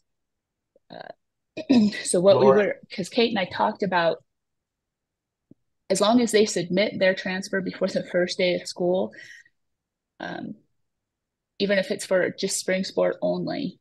So it would be a lot of, if we kept that in there, it would be a lot of education for our coaches. You need to make sure your families know this. They have to apply before the first day of school if they want to use the one-time transfer. I think the reason why I bring this up, one, CCSD, our teachers and athletic directors don't even come back till 3 days before school starts. So yeah, that's a huge problem for us. I'm here, but I'm also trying to open up a school. So to try to say, and again, I don't know that we're going to have massive amounts of them, but you think big schools, 3 different seasons of sports, we have a lot of kids due to registration issues with CCSD that can't even get registered the first week of school. So again, I know that but these are things we have to look at because it's not the family's fault that, we have COSAs that are granted by our office, which, the old zone variances, but that are granted a week into school. So, I get it that it should be in the beginning of the year, and I don't know if we could make a different drop dead date. I just don't think first day of school would be okay, honestly. I want to piggyback on that. As a charter school, we have waiting lists. And sometimes we have kids right now actually that have enrolled and they've been accepted, but they might not get a seat until October 3rd. And they've been on the list since this March or February, and they don't get a seat until we have a seat that opens. And again, that may not be till October, September, November. So when they get in, but now they're being penalized. And I think that's just something we need to look at. It's not their fault. They've tried, they've done everything. They just are waiting for a seat. So we have to kind of look at that too. For your incoming freshmen, when they're in that situation, they applied, didn't get in until later, as long as they can show they did apply before school started, but didn't get accepted, given a seat until, October. We have viewed that as a hardship for freshmen. Okay, what about a sophomore, that same situation? They are at Sierra Vista, and when we ran our lottery in this year in March, they got in, they've been accepted, but they're on the waiting list, and they're 76th on the waiting list, and they end up getting in November. That's something we'd want to look at on this. Yeah. Okay. Just want to throw that out there. And Mr. Farmer, we have in this office looked at and considered those in the current transfer rule when students have been accepted, they can't get the seat, and a charter school says to our office, this student now comes here. We have granted those knowing the student had intent to go there. Again, so long as they haven't opened their bag of eligibility during that particular season in that particular sport, because you can't play two sports in the same season. But yeah, no, our office has consistently viewed that as a hardship. Okay. Okay. But we've done that for freshmen only. It's for those incoming freshmen or the kids that move from out of state that apply and don't get in for a while. When it's their sophomore, junior year, that it changes. And that's where I think we're going to run into it again with CCSD. I know this is probably a CCSD issue. But again, we have no control over COSAs. We have no control when we get them. But if a kid wants to use that, they get granted a COSA. They want to use their one-time transfer, but their COSA doesn't get granted until 2 to 3 weeks into the season. That's not the kid's fault. That's CCSD's central office fault. Yeah, and I think some of this too, and Lori and I look at that, or can look at that, as when they're enrolled, right? What their enrollment date is. If their enrollment date is after the first date of school because of one of those reasons, and they have the letter that shows when they got in, I think that we're able to work through some of that. I think this is more of a general get this in before the beginning of the year. So you're declaring what sports you're coming out for, essentially. But I don't necessarily agree with it either. I'm just trying to give the explanation of it. Right. There are some issues with it being before school starts too. I'm more of the opinion that I think it should be before the first day of the season. But I get the pros to both. And I kind of feel season is better. Yeah, thank you. I'll jump in again, Donnie Nelson. So thank you. And again, Mr. Farmer, my apologies. I was on the assumption that we're dialogue, somebody who had applied before their freshman year and for whatever reason couldn't even get in for year one and was waiting until year 2 to go, but they had applied way back when as in 8th grade. So again, Ms. Lotz can have that conversation with you to clarify that, which I think she did. So to Mr. Goy and to Ms. Habig, right, when we've talked about this before and presented a bunch of papers to you, right, in previous meetings, states do different things. One is states do before the first day of school. Some states do after 14 days of school, of classroom instruction. And basically 3 weeks of school with sometimes there's a holiday in there, depending on when school starts, a Labor Day or something like that. Another thing that state associates have done is exactly what you just said, Tammy, about the first day of the season. That has also happened. So I think certainly this committee can discuss flexibility and how that's written. I think more so than anything, the intent of it is to make sure we don't have a student. Now, granted, a one-time transfer rule could be for athletic reasons, and we wouldn't care. We wouldn't be able to define that. But was to make sure that we didn't have a student trying to dodge a coach or a team issue at the beginning of the season because something transpired during tryouts or something leading into it. But again, those are all different cases. I know they're all individual. So to this committee, I guess, again, if you want to look at first day of school, you want to look at 2-3 weeks into the school year based on the situation or based on a season transfer, I would comment, and this is just a comment, not representing any views. The legislature is going to want us to be as free and easy as possible. And so we're kind of trying to, I think, meet the guidance that I've heard halfway, right, where we don't have the NCAA transfer portal, where you don't have, well, you can just transfer any point during the season one time or as many times as you want. So let's try and figure out, right, maybe that answer is before the season. Maybe it's 3 weeks, maybe it's for the first day. Anyway, just for what it's worth, that guidance is to protect other teams, I think, in my opinion. So I had another question on that first part where it says entering the 9th grade. So we're saying that they can only use it coming in as 9th grade, that they can't, like, say I'll use my own child for an example. I'll say my kid comes here with me. He's been golfing at Legacy for 2 years. Say he wanted to transfer as a junior somewhere else. We're saying that it's only incoming. No, that's the or. No. It's or. So we have it like except as otherwise provided, a pupil who attends the school for at least 180 school days. So we took that language from. See, I'm telling you, I'm trying to learn all this legal jargon. That's why I'm like, I have clarifying questions. Yeah. So yeah, we put that in there so that the older kids, I started as a freshman and they still can use it, but just not in the middle of that freshman year. Okay. We go back to the season conversation, and I'm trying to understand if we're talking about two different things. So I think part of it is we're talking about not allowing students to transfer mid-year, and that's why we have the for at least 180 school days part. But then the transfer application being in before the first day of school, I feel like is a separate conversation and issue. And this is really, I'm trying to understand, and I know, Lori, we talked about this, but I don't really exactly remember the purpose and making sure that they get that in before the beginning of the school year, because my concern is, and again, this is just getting kids to do it, but we have these schools where they're trying to field programs, and sometimes we're at spring season and we're trying to save a JV baseball program, and it's like, just get your friends out, and your friend might have been at a different school last year, but he hasn't applied and he didn't decide until baseball season that he was even going to try out. So now he is considered a transfer because he was somewhere else last year, but didn't get his application in before the school year because he didn't know he was going to go out with his friends for baseball. I don't know. Is that making sense?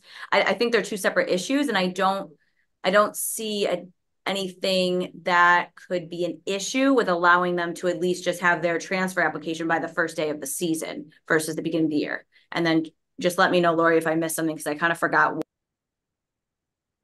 So for me, by the season, there's a part of me that agrees, okay, let's do it, by the first day of the season, or, maybe, I don't know, 15 days, 14 days before the first day of the season.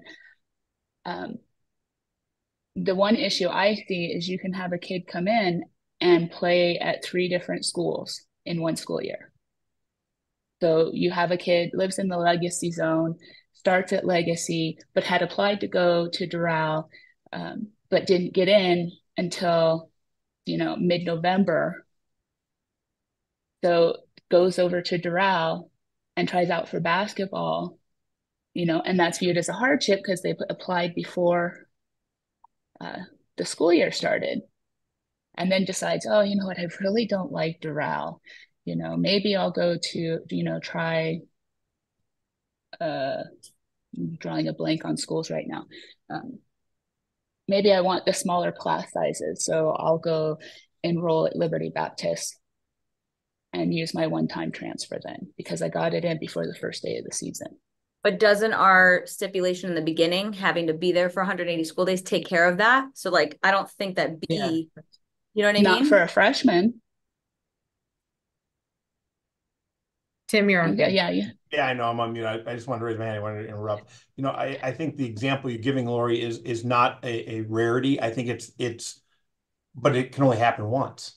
What I'm hearing is, based on what we're starting to go down the path of, is yeah, that I could do that over the course of 4 years, or I could do it in 1 year. My concern is, with the legislature wanting us to address this, what I don't want us to do is write new regulation that's inadvertently more restrictive than what we currently have. Because here's what I'm saying is this: currently, right now, we do have students that are doing exactly what we're trying to take away. Yeah. We have students that are doing it. We're all okay with that. But now we're inadvertently kind of saying, okay, we're going to open this up, but inadvertently we're kind of restricting it again we're almost trying to. The example I'm using is we have a Tupperware bowl with a lid on it, and we're shaking up the dressing, but the lid's not sealed. And that's why I think we're letting some stuff slide out that we don't want. I like where we started on this, and this is commentary. I apologize. This isn't, but Tammy, to your question, what I always do is this, and I told this to Kate yesterday. I always read regulations in reverse, because what it says one way should be what it says the other direction. And if you read it in reverse, does it say the same thing? And that's where I'm at with this right now. I don't think it says the same thing, and that's where I want to make sure we get this nailed down. So I just want to make sure that we don't try to come up with 100 scenarios for one-offs that we get lost in the bigger mission here. And I agree with Lori. I see where the concern is. I do, where you start out at Legacy, you end up at Doral, and then you play at Liberty Baptist. But after that, you're done. You've exhausted everything. You're done. But we have that happen now. And that could happen anyway. So I think what we need to really address here is, what do we want to allow kids to do in the manner in which we're going to do it? So I think that's where we really need to start here is, what do we want a one-time transfer to mean? What is our definition of a one-time transfer? Right. And Kate and I had a great conversation yesterday where we bounced off different things back and forth. And we do this a lot because Kate and I have two philosophically different approaches to things, but at the root, we have the same thing at the end. So I think that might be where I think we should really start on this. That's just my 2 cents. And I agree, because I think maybe sometimes wording gets in the way. And I know, for perfect example, like I was talking to my athletic director and I'm like, hey, what do you think reading this? And he's just he's like, it makes sense, but it doesn't. And I have questions about this. And I agree. I think it's more of what do we want it to mean? And then maybe draft the wording from there. Does that make sense? Yeah. So what do we want? Yeah. Well, I have questions. That's $1 million question. What do we want? Okay, I have a question. So I have a question, just real quick. And I know this is probably, I don't know what your magnets look like outside of CCSD, because, this came out and I had a bunch of people, hey, we're concerned about this. We're concerned about this. Me again, trying to clarify, reading this. Okay. I'm right across the street from Northeast Career Technical Academy, correct? Okay. So as of today, my kids that play here have to be zoned here. But could a kid who's playing over there that lives in Shadow Ridge's zone decide he wants to play for Legacy? No, because we still have a residency regulation in place. You have to be within the zone. Or, I mean, I guess I get what you're saying, because of the way it says entering the 9th grade, attending a school outside of the zone. You still have to abide by your district's regulations as far as how you get to a school.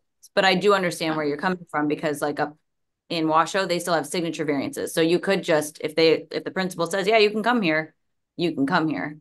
So wait, no, okay. See, now I am confused because you said you still have to follow the residency. You have to be able to, if you're not attending that school, right? They're not attending that school. So it says a 9th grade attending a school outside of the zone of attendance. They're attending Northeast Career Tech. We have a separate regulation that says if you're at a technical academy, you can participate at your zone of attendance school, right? So they wouldn't fall in this because they're not attending your school. So they could not use any kind of one-time transfer. No, they have to be at the school that they are zoned for because they're not attending the school outside of their zone. They're attending a technical academy, separate type of program. Okay. Basically, they aren't going to appear on your IC, Tammy, so they can't play for you. Yeah. I mean, if they Makes didn't go sense. to the tech academy, they don't appear on your IC, they're not yours. Yeah. But this, when you talk about magnet, this does change if we get rid of like the current magnet regulation. So I don't know, Washoe, Rollins, if you have regular magnet programs still and not just all signature variances, but a magnet program, if we change that regulation, would now fall within like we treat zone variances. But that's, so depending on what we do with this regulation will dictate The other thing, what we do with all of our transfer regulations. And that's why it's important, I think, like Tim said, is that we start with what do we want? And once we determine as a group what we want, then we can move with, do we need to adjust any of this language? Is that being portrayed in what we have written here, or do we need to adjust it? So what do you want? Back to the question, what do we want? Yeah. So, and I'm gonna just give you, I won't mention the senator's name who met with in the last session, and we talked through this and what came out in the language. What I believe the legislature wants in basic terms is that a student after day one, doesn't matter where they start, after however districts and schools do their own admission for day one, a student starts on day one, wherever that is. After day one, a student can go play sports any other school from that point, one free time. No questions asked. Now they still have to live with parent, guardian, none of that changes, but they can just free and clear. And again, we have a rule that says you can't play two sports. I'm sorry, for two schools in the same sport in the season. So that wouldn't change. So you can't start football at school A, go, oh, I'm gonna get my one time, I'm gonna transfer to week number 3 because I'm not getting any playing time. So I'm gonna go play football at school B. And that can't do that. The legislature isn't advocating for that. But it is saying at any time after day one, free and clear, just go play at school C.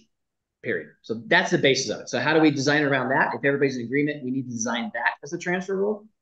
Then maybe we start from there. So initial school of entry, Donnie, and then a one-time transfer.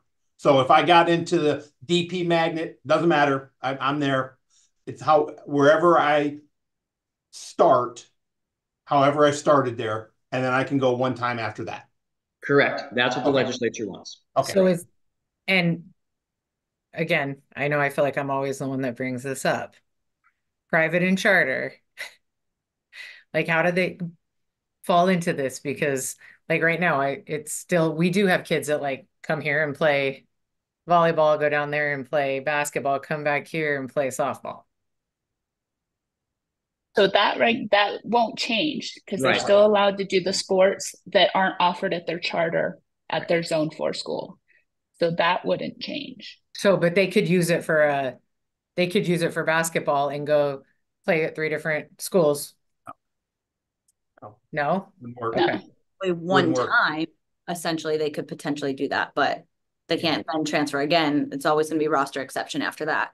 No, but that's what I'm saying. So I'm at Durango playing football, and then I'm going to go to Doral and play basketball. And then you're saying, then I'm going to transfer my home school to Legacy and play baseball. Right. That's what I just did. I just moved my home school to Legacy. I'm no longer going back to Doral for another sport.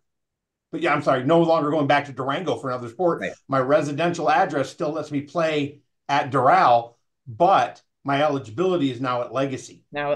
So it can happen one time, but then right, and that would be that would be it. You couldn't do it again. You can't go back to Durango and play ever again. You're done.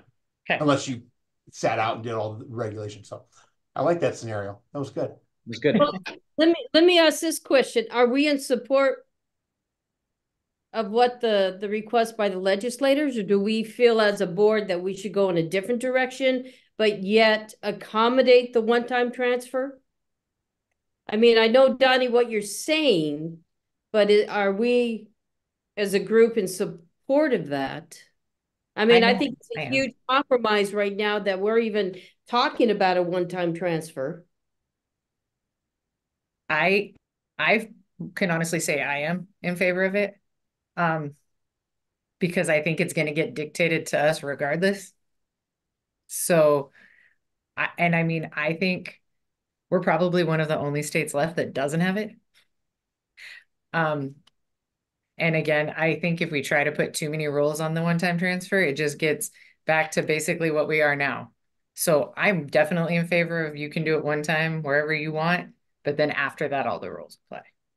Yeah, and I believe we need to define the, like we just talked about, you know, if I, like Tim said, if I start my clock at Desert Pines Magnet and I live in Chaparral Zone, you know, and then I transfer, I'm going to make a recommendation for the sake of time that I would like a small committee, it could be Tammy, Kate, and Lori get together, and anybody else that is on this panel, if you guys would like to get together, take a look at this and bring it back to the committee. I don't think we need to have spell it all out today, because I think this really we need to take a look at this, because there's been some really good conversation.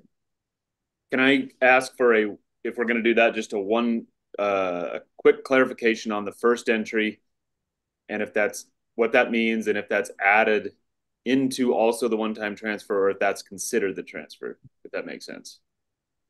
Yeah, and I can answer that one, Mr. Frederick. Thank you. So as we've had committee meetings in the past, and I've given you a whole bunch of language and examples from other states and try to convey what, again, I don't know what the legislature is going to say on this. I'm only trying to guess and get ahead of it. Doesn't mean, to what Ms. Sloan said, that we have to do this. And I don't know that we really want to do it. Maybe we're doing it because we feel like we're going to be forced to do it. Are we really or not? I don't really know. I think so, but speaking for these. So anyway, Sai, back to your question. Originally, I had put language in that said, we do not look, the NIA does not look at anything with regards to who starts where on day one of their 9th grade year. Districts can do that. If they don't want to allow kids to go who live in zone A, they attend school B, or again, we already don't look at charter schools. We already don't look at private schools, right? The students who go there on day one, they are free and clear to go. And so to try and balance that out originally, it was allow public school students to also go wherever they want on day one. The challenge that came with that is public schools didn't quite know, okay, what's going to happen to our student population? What about allocations, right? There are all those inherent things that became challenged for public schools. But to the point of your question, what I think the legislature would say is let schools and districts figure out how, when, where, and why a student can start on day one. Let the NIA say, we don't care any of that at the state level within our NACs. Day one is day one, period, end of story for the student. And then after day one, no matter how they started or where they started, then a student would get one free D to go wherever they want after that for their athletic eligibility. So Sai, what I did originally is say that, but then we took out day one, right? We took out, as remember Tim brought up in the board meeting, how do we define first entry? How do we define one-time transfer? To me, they're separate and apart. So that's the fundamental question is, are we back to saying the NIA doesn't care about day one? We only care about one-time transfer, a move after the student has established eligibility at some school for their first initials in 9th grade. And then at any point during that high school career, then they can go one time afterwards. My recommendation is the NIA does not look at day one. Period, end of story. We ignore it. We leave that to our districts. That's an undue burden on our districts, and it's awful to say that, and I realize that, and I can admit that, because it's easy for office to go, hey, we don't care. Good luck, Clark County. Good luck, Washoe County. How you deal with day one. But you can. Districts can deal with day one. They don't have to change anything. So then it comes back to the fundamental question is, if districts restrict where day one is, we don't care at the NIA level, state level. You can go somewhere else, day 2, day 3, day 4, wherever else after your career to go free move, free and clear, just get out. That's where we are today. So does the legislature have a dog in the fight in regards to what the district does about that, or no? That's a great question. Honestly, I don't think I can answer that question. I don't know enough about what may be coming at us starting the next session. I just don't know. Great question. Just to be clear, let me re-say what you just said. Make sure I heard you right. So, right now, the kid lives in the Palo zone but goes to Centennial. What you're saying is that the district should decide whether that should be allowed or not. It's not an NIA matter. All the NIA cares about in regards to transfers is after that kid starts day one of his 9th grade year. Correct.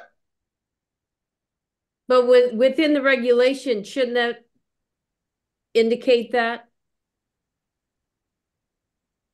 So there's no manipulation of. Well, I think that's why we have that sentence, right? With the attending outside of the zone. Correct. So there's still that stipulation because we do still have currently regulations that say you have to live, if you're in a public school, have to live within the zone. So we're saying if we go in this direction, we keep our regulations that say if you're not within the zone, right now it says you can get nothing higher than JV for the first 180 school days. If we kept that and we kept this language about entering the 9th grade school, you can use your one-time transfer for full.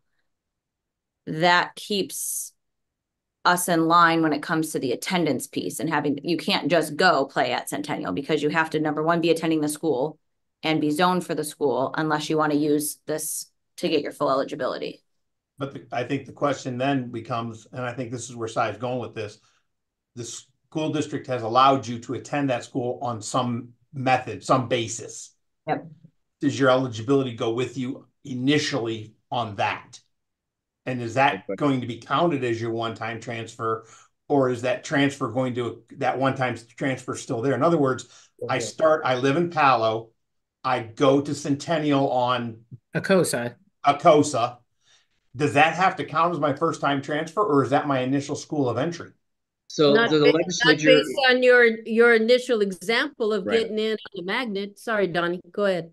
No, sorry, Pam, I didn't mean to trip over you as well. So Tim, the legislature, I think, I don't want to say believe, I think would say, no, that is not your one time.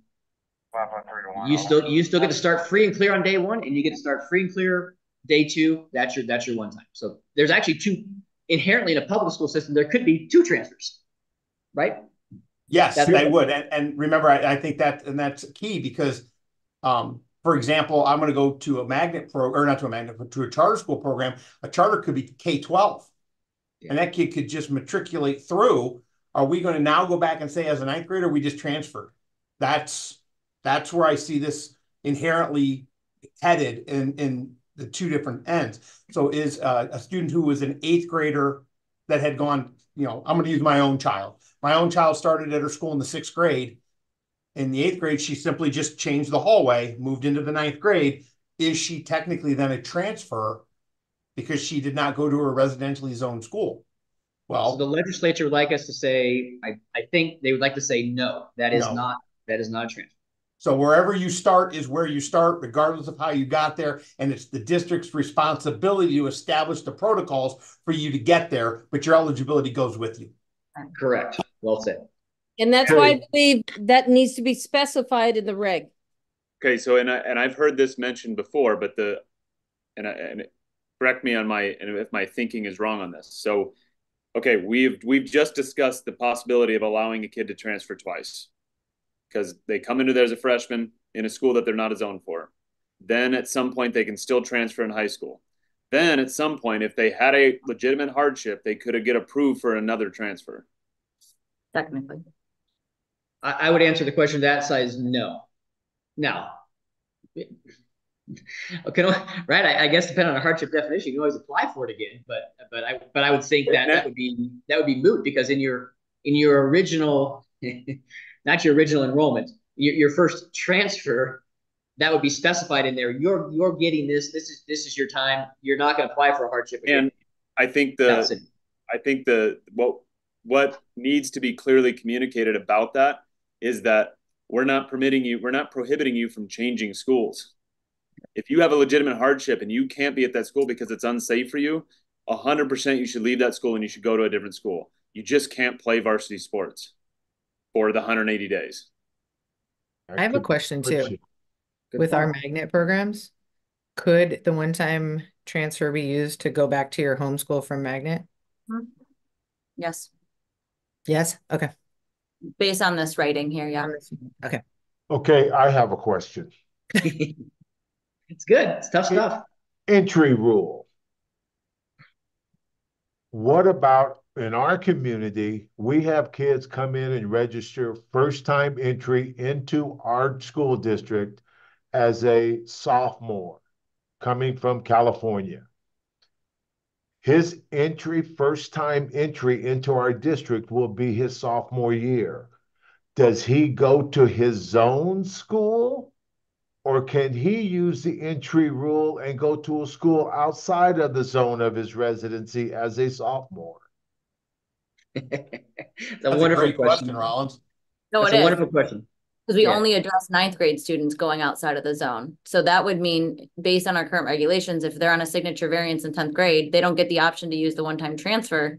They have to go JV because of our current rules that say JV, right? I mean, am I missing it? Well, I don't know. I mean, I'm just saying that we just moved to Reno. It's October. I'm going to move into the HUG zone, but I heard that Reno has a better school for whatever reason. Can I use my first entry into Washoe County School District and go to Reno High School as a first-time entry into the district as a sophomore?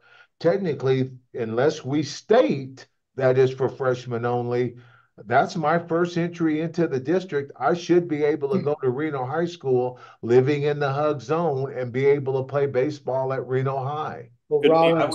Rollins, I would say, Rollins, you had to use your residency address to register. Therefore, your school of residency would be HUG. Therefore, that's your first entry based on residential verification. If you then choose to go to Reno after that, you are now exercising your one-time transfer. That needs to be how it needs to be written then, That's what you're saying because there. Yeah. Well, hold on, guys. We're talking about two different things here. Yeah. So in the last meeting, we kind of, when in the discussions, and maybe I'm wrong, it was kind of, well, the one-time transfer for incoming freshmen could help, be used for them to get full eligibility. But now we're discussing a one-time entry, which is off topic here. Yeah. So is the committee interested in having both a first entry and a one-time transfer? That was my initial question, because it seems like I've always heard them talked about together, but I wasn't sure if they're two separate things or not. Yeah. Currently, we have initial school of entry for full eligibility. If you go to a charter, you go to a private, if you go to your residentially zoned public school.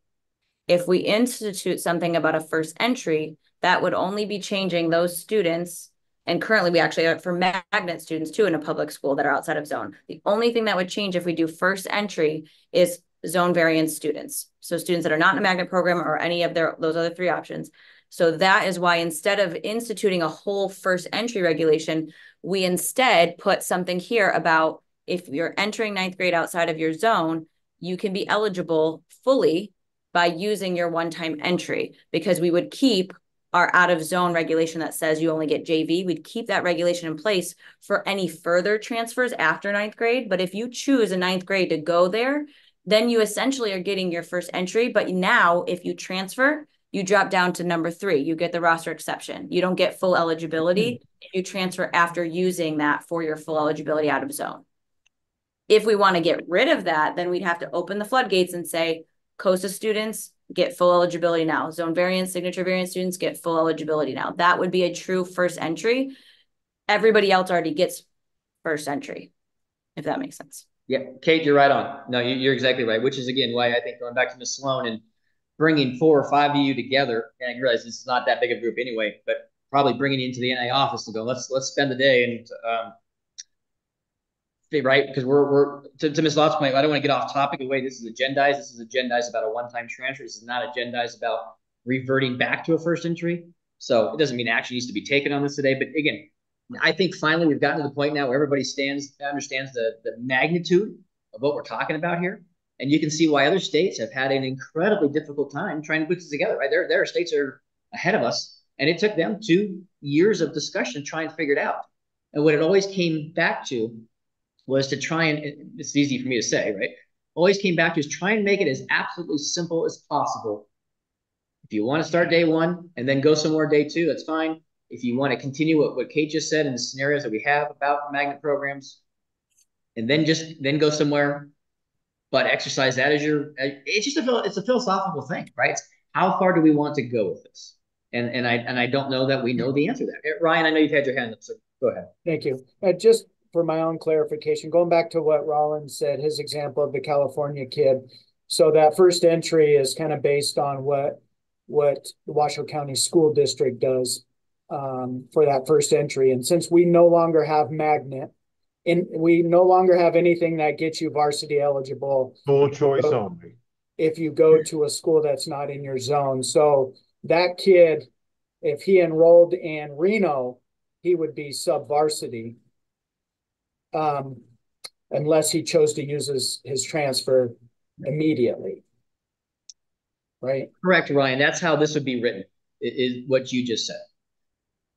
What I think, and this is such a broad statement, right? And that's why we're all trying to grasp what the meaning truly is of this thing.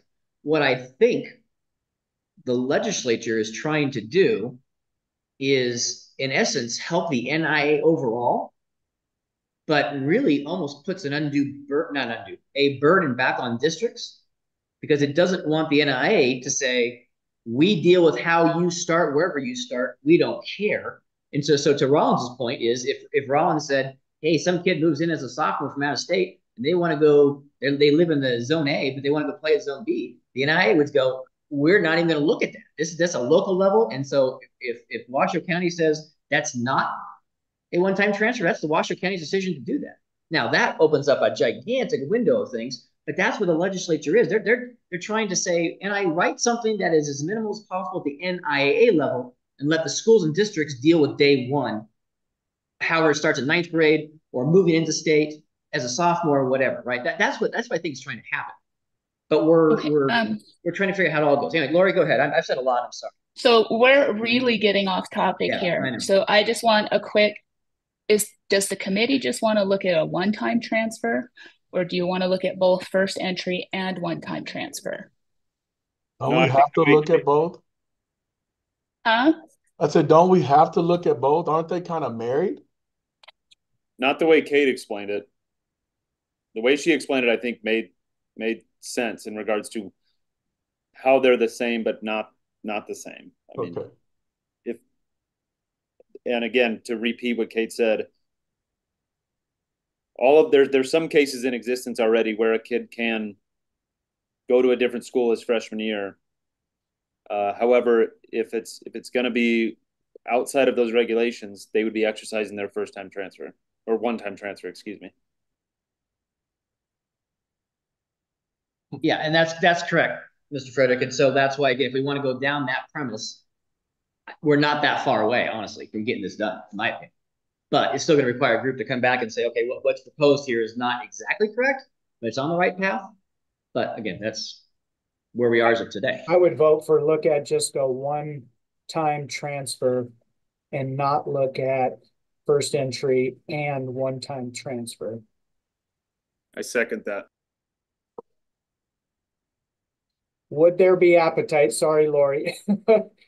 Just advocating for our admin, making it within the first 180 days of a student's enrollment. So you're not getting super teams developed by juniors and seniors transferring. They still have their transfer according to what we're talking about. But if we made it within the first 180 days of their enrollment, now you might limit limit the, well, I'm going to go here because they're good and it's my senior year. And it's kind of like the college athletes chasing the NIL. And sorry, team, Donnie, Nelson, Mr. Sims, I don't, having that kind of restriction would not fly. I don't believe the legislature. So again, if a student has saved their one-time transfer all the way into their senior year and go, all right, this is my senior year, I want to go win a championship and I want to go play at school XYZ, the legislature says that student should have the opportunity to do that. Now, again, they're not transferring for athletic reasons, they're transferring for other reasons. But we'd be blind to that. It wouldn't matter. So the answer to your question is no, I don't think that would not fly. Okay, for the sake of time, I'm going to kind of push us through here.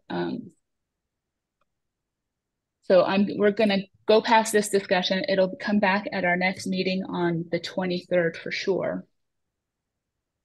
The next item, 8A. So this is just 702, taking out language just so it's updated. You know, we don't ask for schools to mail or fax their transfers to us. It's all done through Activate. And then subsection 2, a pupil must register separately for each sanctioned sport. That hasn't been enforced. I don't know that it's necessary. 704, you know, this was, okay, I got one. I can't remember off the top of my head right now. If we go to 708, this was adding language to stop kids from repeating the 8th grade and taking all 9th grade courses. 710 was adjusting the age, a pupil whose 19th birthday, if anyone's interested in that. 14, the residency, this was suggested that we take this language out that says what can be submitted, because it really confuses people. So that was just a suggestion. 716 is the transfer rule. And it was, the changes made here are kind of reminiscent. If we put in a one-time transfer, do we want to apply the roster exception to everybody? Instead of you're ineligible in everything for 180 days, you're only ineligible in the sports that you rostered on in the last 180 days.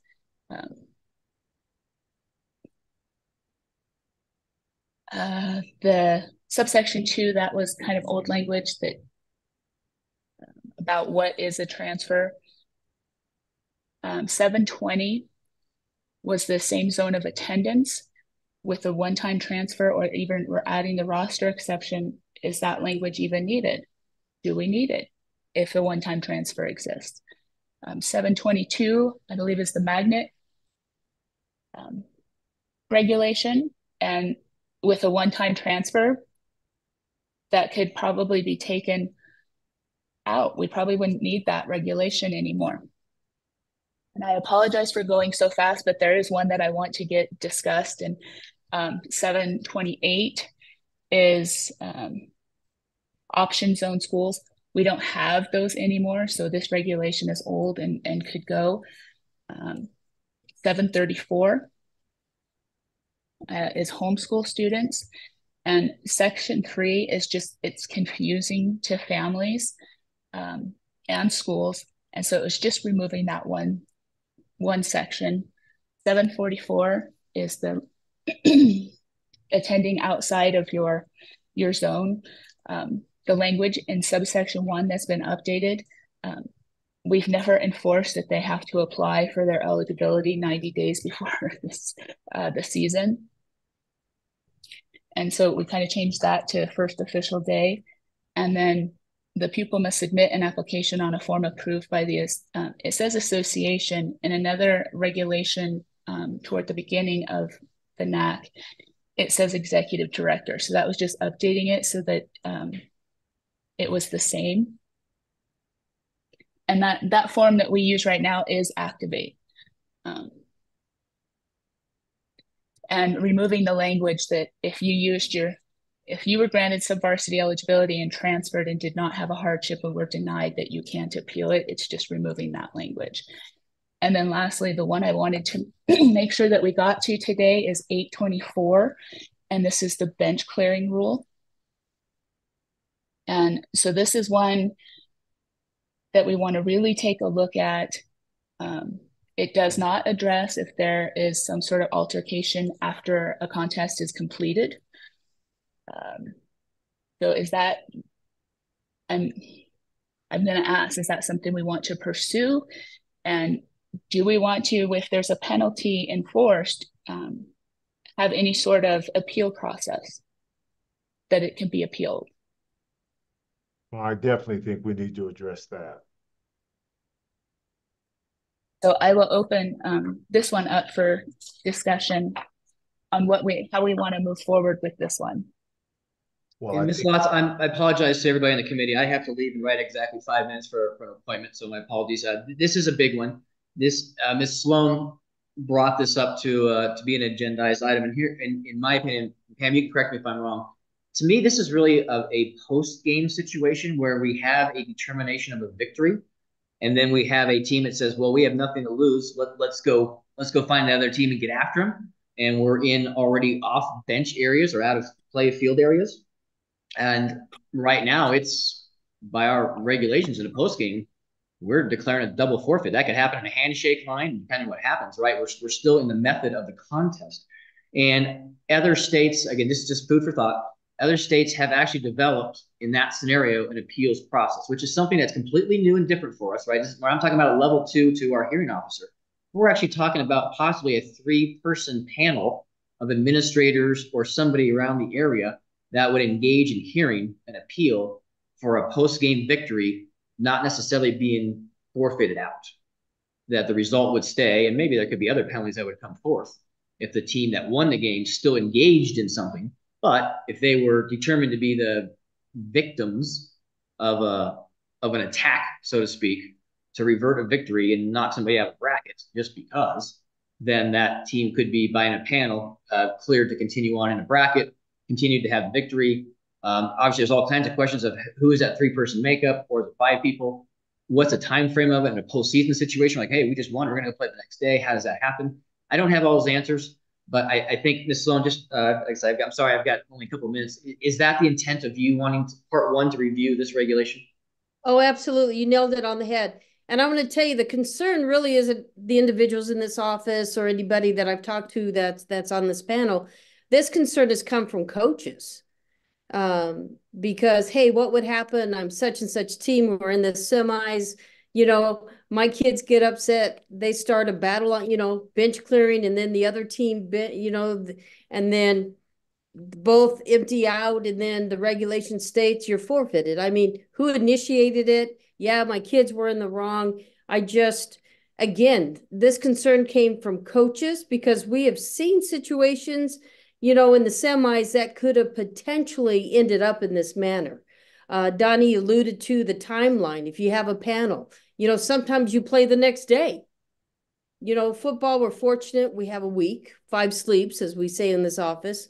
But the turnaround time is quick and fast. Kate, you see this all the time now since you do eligibility for this. Do you have anything to add? Yeah, just real quick. We did see a football game where this occurred this year, where the game was over, squads were leaving, so it was technically bench clearing because everyone was off a bench, but it was just a brawl between both teams, initiated by the team that lost the game, and it ended up being a double forfeiture. And the team that ended up winning that game was very upset about it because they didn't really have a lot of control in the situation. It just kind of was chaos, and it ended up being, a double forfeit. And it wasn't anything in that particular moment like a playoff situation, but it was definitely food for thought in that moment. So I do think it's important that post-game, game is over, score is set. My opinion would be score stands. We can also, obviously have a loss moving forward, or maybe not having to play that next game for both teams if they're both involved in that sense. But I think that particular game, that score should stand. And I definitely agree with an appeal situation. And I almost feel that, and I don't know if we're talking just appealing postseason situations, I'm sorry, post-game situations, but even, there's only 2 minutes left in a football game and they're losing by a lot and they do this, you know what I mean? Even if the game's not over, but the game's possibly over, that there could be, talk about that outcome if a game is completely called and done. I know in middle school here, we had, I think, 3 situations where this happened in basketball games. The games were called and we just said score stands at that point. Game was over and, we let the score stand. So just another kind of thought with that. I have Donnie, we had a situation when Ray and I were at Silverado. Baseball, the semi game ended up bench clearing, and our baseball team was due to play in the finals, and Eddie showed up the next day, and I believe you and yep, presented Silverado with the trophy. And we didn't, that is correct. Get to play it out. So exactly, if I remember that correctly, it happened in the 7th inning. Yep. It was Durango. Yes. I think you're I didn't right. want to mention Durango, Tim Jackson. That's all right, Miss Long time ago. I will not forget it. I'll let you continue on again. I look forward to joining everybody, working through Miss Lots. I really apologize. I've got to go to a doctor's appointment. So thank you, everybody. Well, I believe if we continue to have this conversation again, this isn't something, I think it needs to be a continuous conversation. Yeah, we need to do something with this. Couple comments just really quick. Not all of it gets solved, but I personally think that the handshaking tradition is something that can be modified, or especially in football, the emotions are so high.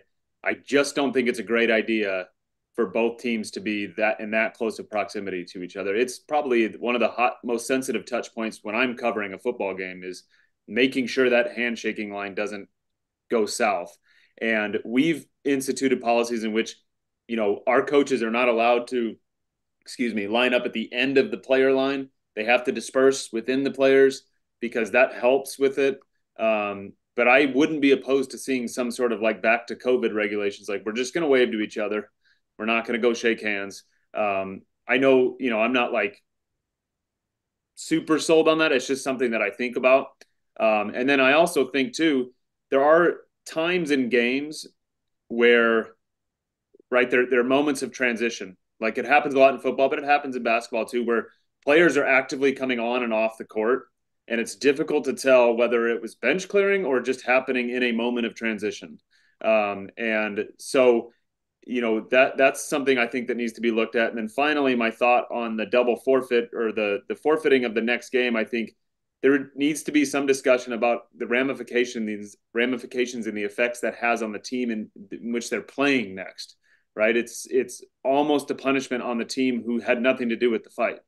And so I don't know what the solution there is, but I think that's a topic for discussion as well.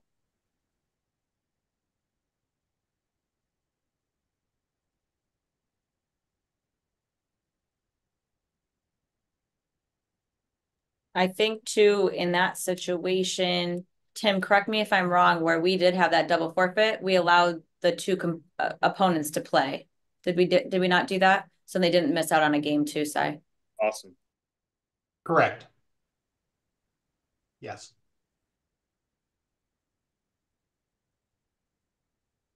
Well,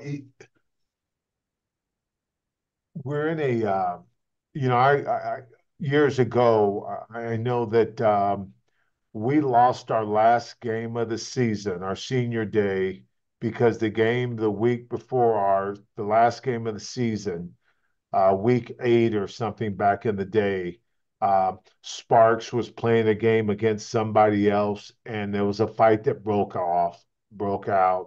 Both teams forfeited the game, and Sparks had to cancel their game against us, which was our senior night, last game of the season, blah, blah, blah.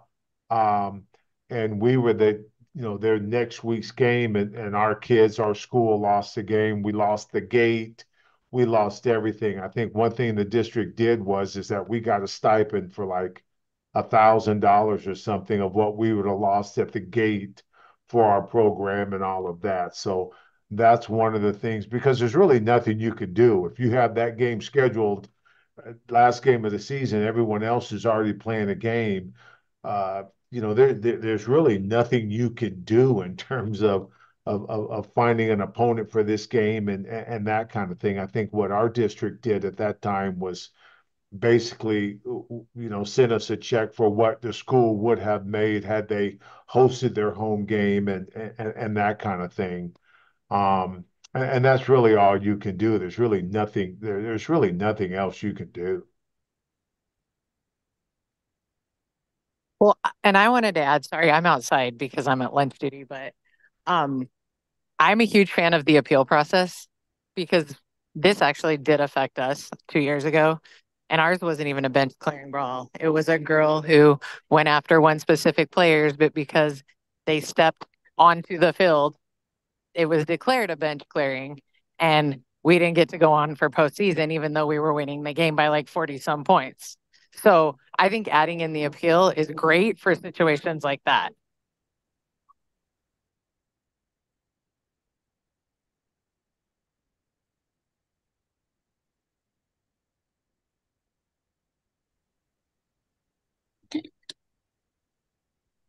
All right, so I will ask that you guys kind of think about this and how if it sounds like everybody's pretty unanimous on adding some appeal language, what they can do to appeal.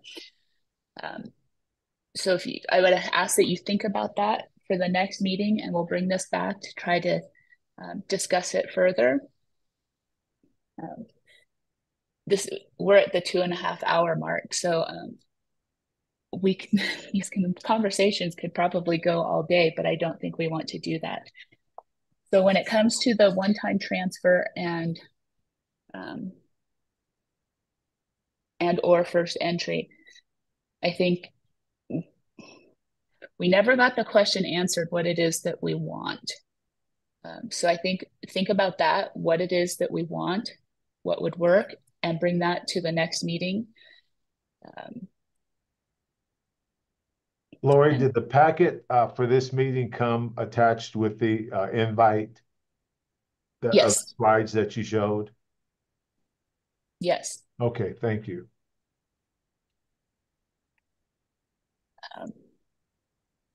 So going forward, Paul will be able to attend the next meeting, so we will be able to have some of the more difficult questions answered. So I have them written down to bring back. So if everyone's okay, I'm gonna move us on to the next agenda item.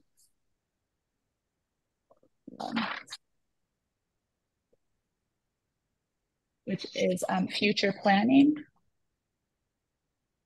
So like I said, homework, bring some ideas, what it is, what do we want? Bring that back. Bench clearing will come back. Think about what an appeal process would look like. And adding in for language about post-game incidents. And does anyone else have anything they'd like to see come back?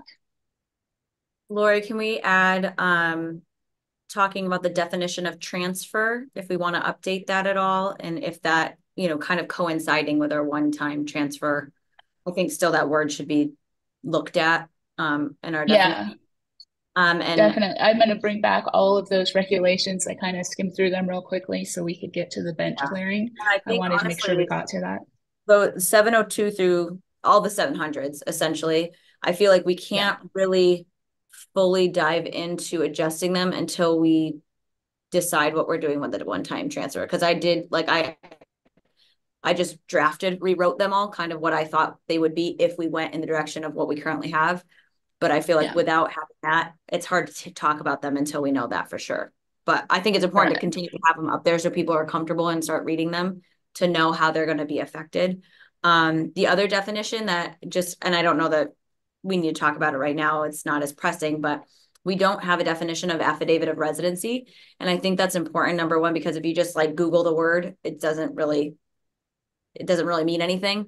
And I think different districts and, for public schools have different names for what that really is. And so I think just defining what we're referencing in that regulation would be important at some point. Again, it doesn't need to be the next meeting. It's not pressing, but just a thought to bring up at some point. Yeah, definitely. Anyone else?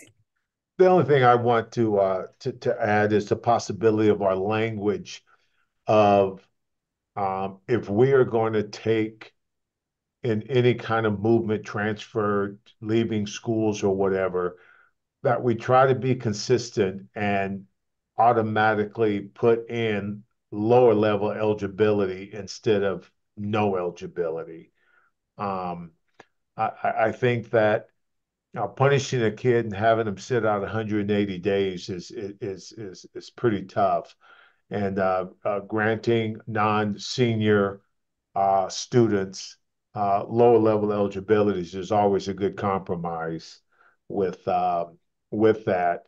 And sometimes it brings a lot of red tape and a lot of investigating to find out which sports are going to have to sit out 180 days and knows that they can play on the JV level and you can't play this on the varsity level, those kinds of things. So I just think that just needs to be in the discussion and consistent, because some rules we have it where they can play lower levels, other rules we have it where they can't. Okay. That's all, just a discussion item. Okay. So Lori, in the interim, before our next meeting, do you plan to get a small little committee of individuals and talk about the one-time transfer? Just do a Zoom call? Yeah. Kate will be more than happy to represent this office. Did we decide which one was going to be in person, by the way? Yes, I did want to talk about that too. May 1st will be the in-person meeting. That's the date that works for majority of the people. If I believe there was one person who couldn't come on the 1st in person, if we will have Zoom like this, because we do have to stream the meeting. We can get you logged in so you can at least come and attend virtually. So what I'm going to ask those of you that are going to be traveling is to contact Ms. Tia Wonder in our office. She's going to need some information from you, your legal name as it appears on your ID, your date of birth, so that she can book your flights to come up. Some of you she already has, but I think quite a few of you she does not. So if you would contact her and just give her that information, that would be great. And then with that, I will go ahead and adjourn us at 11:39. Thanks, everyone.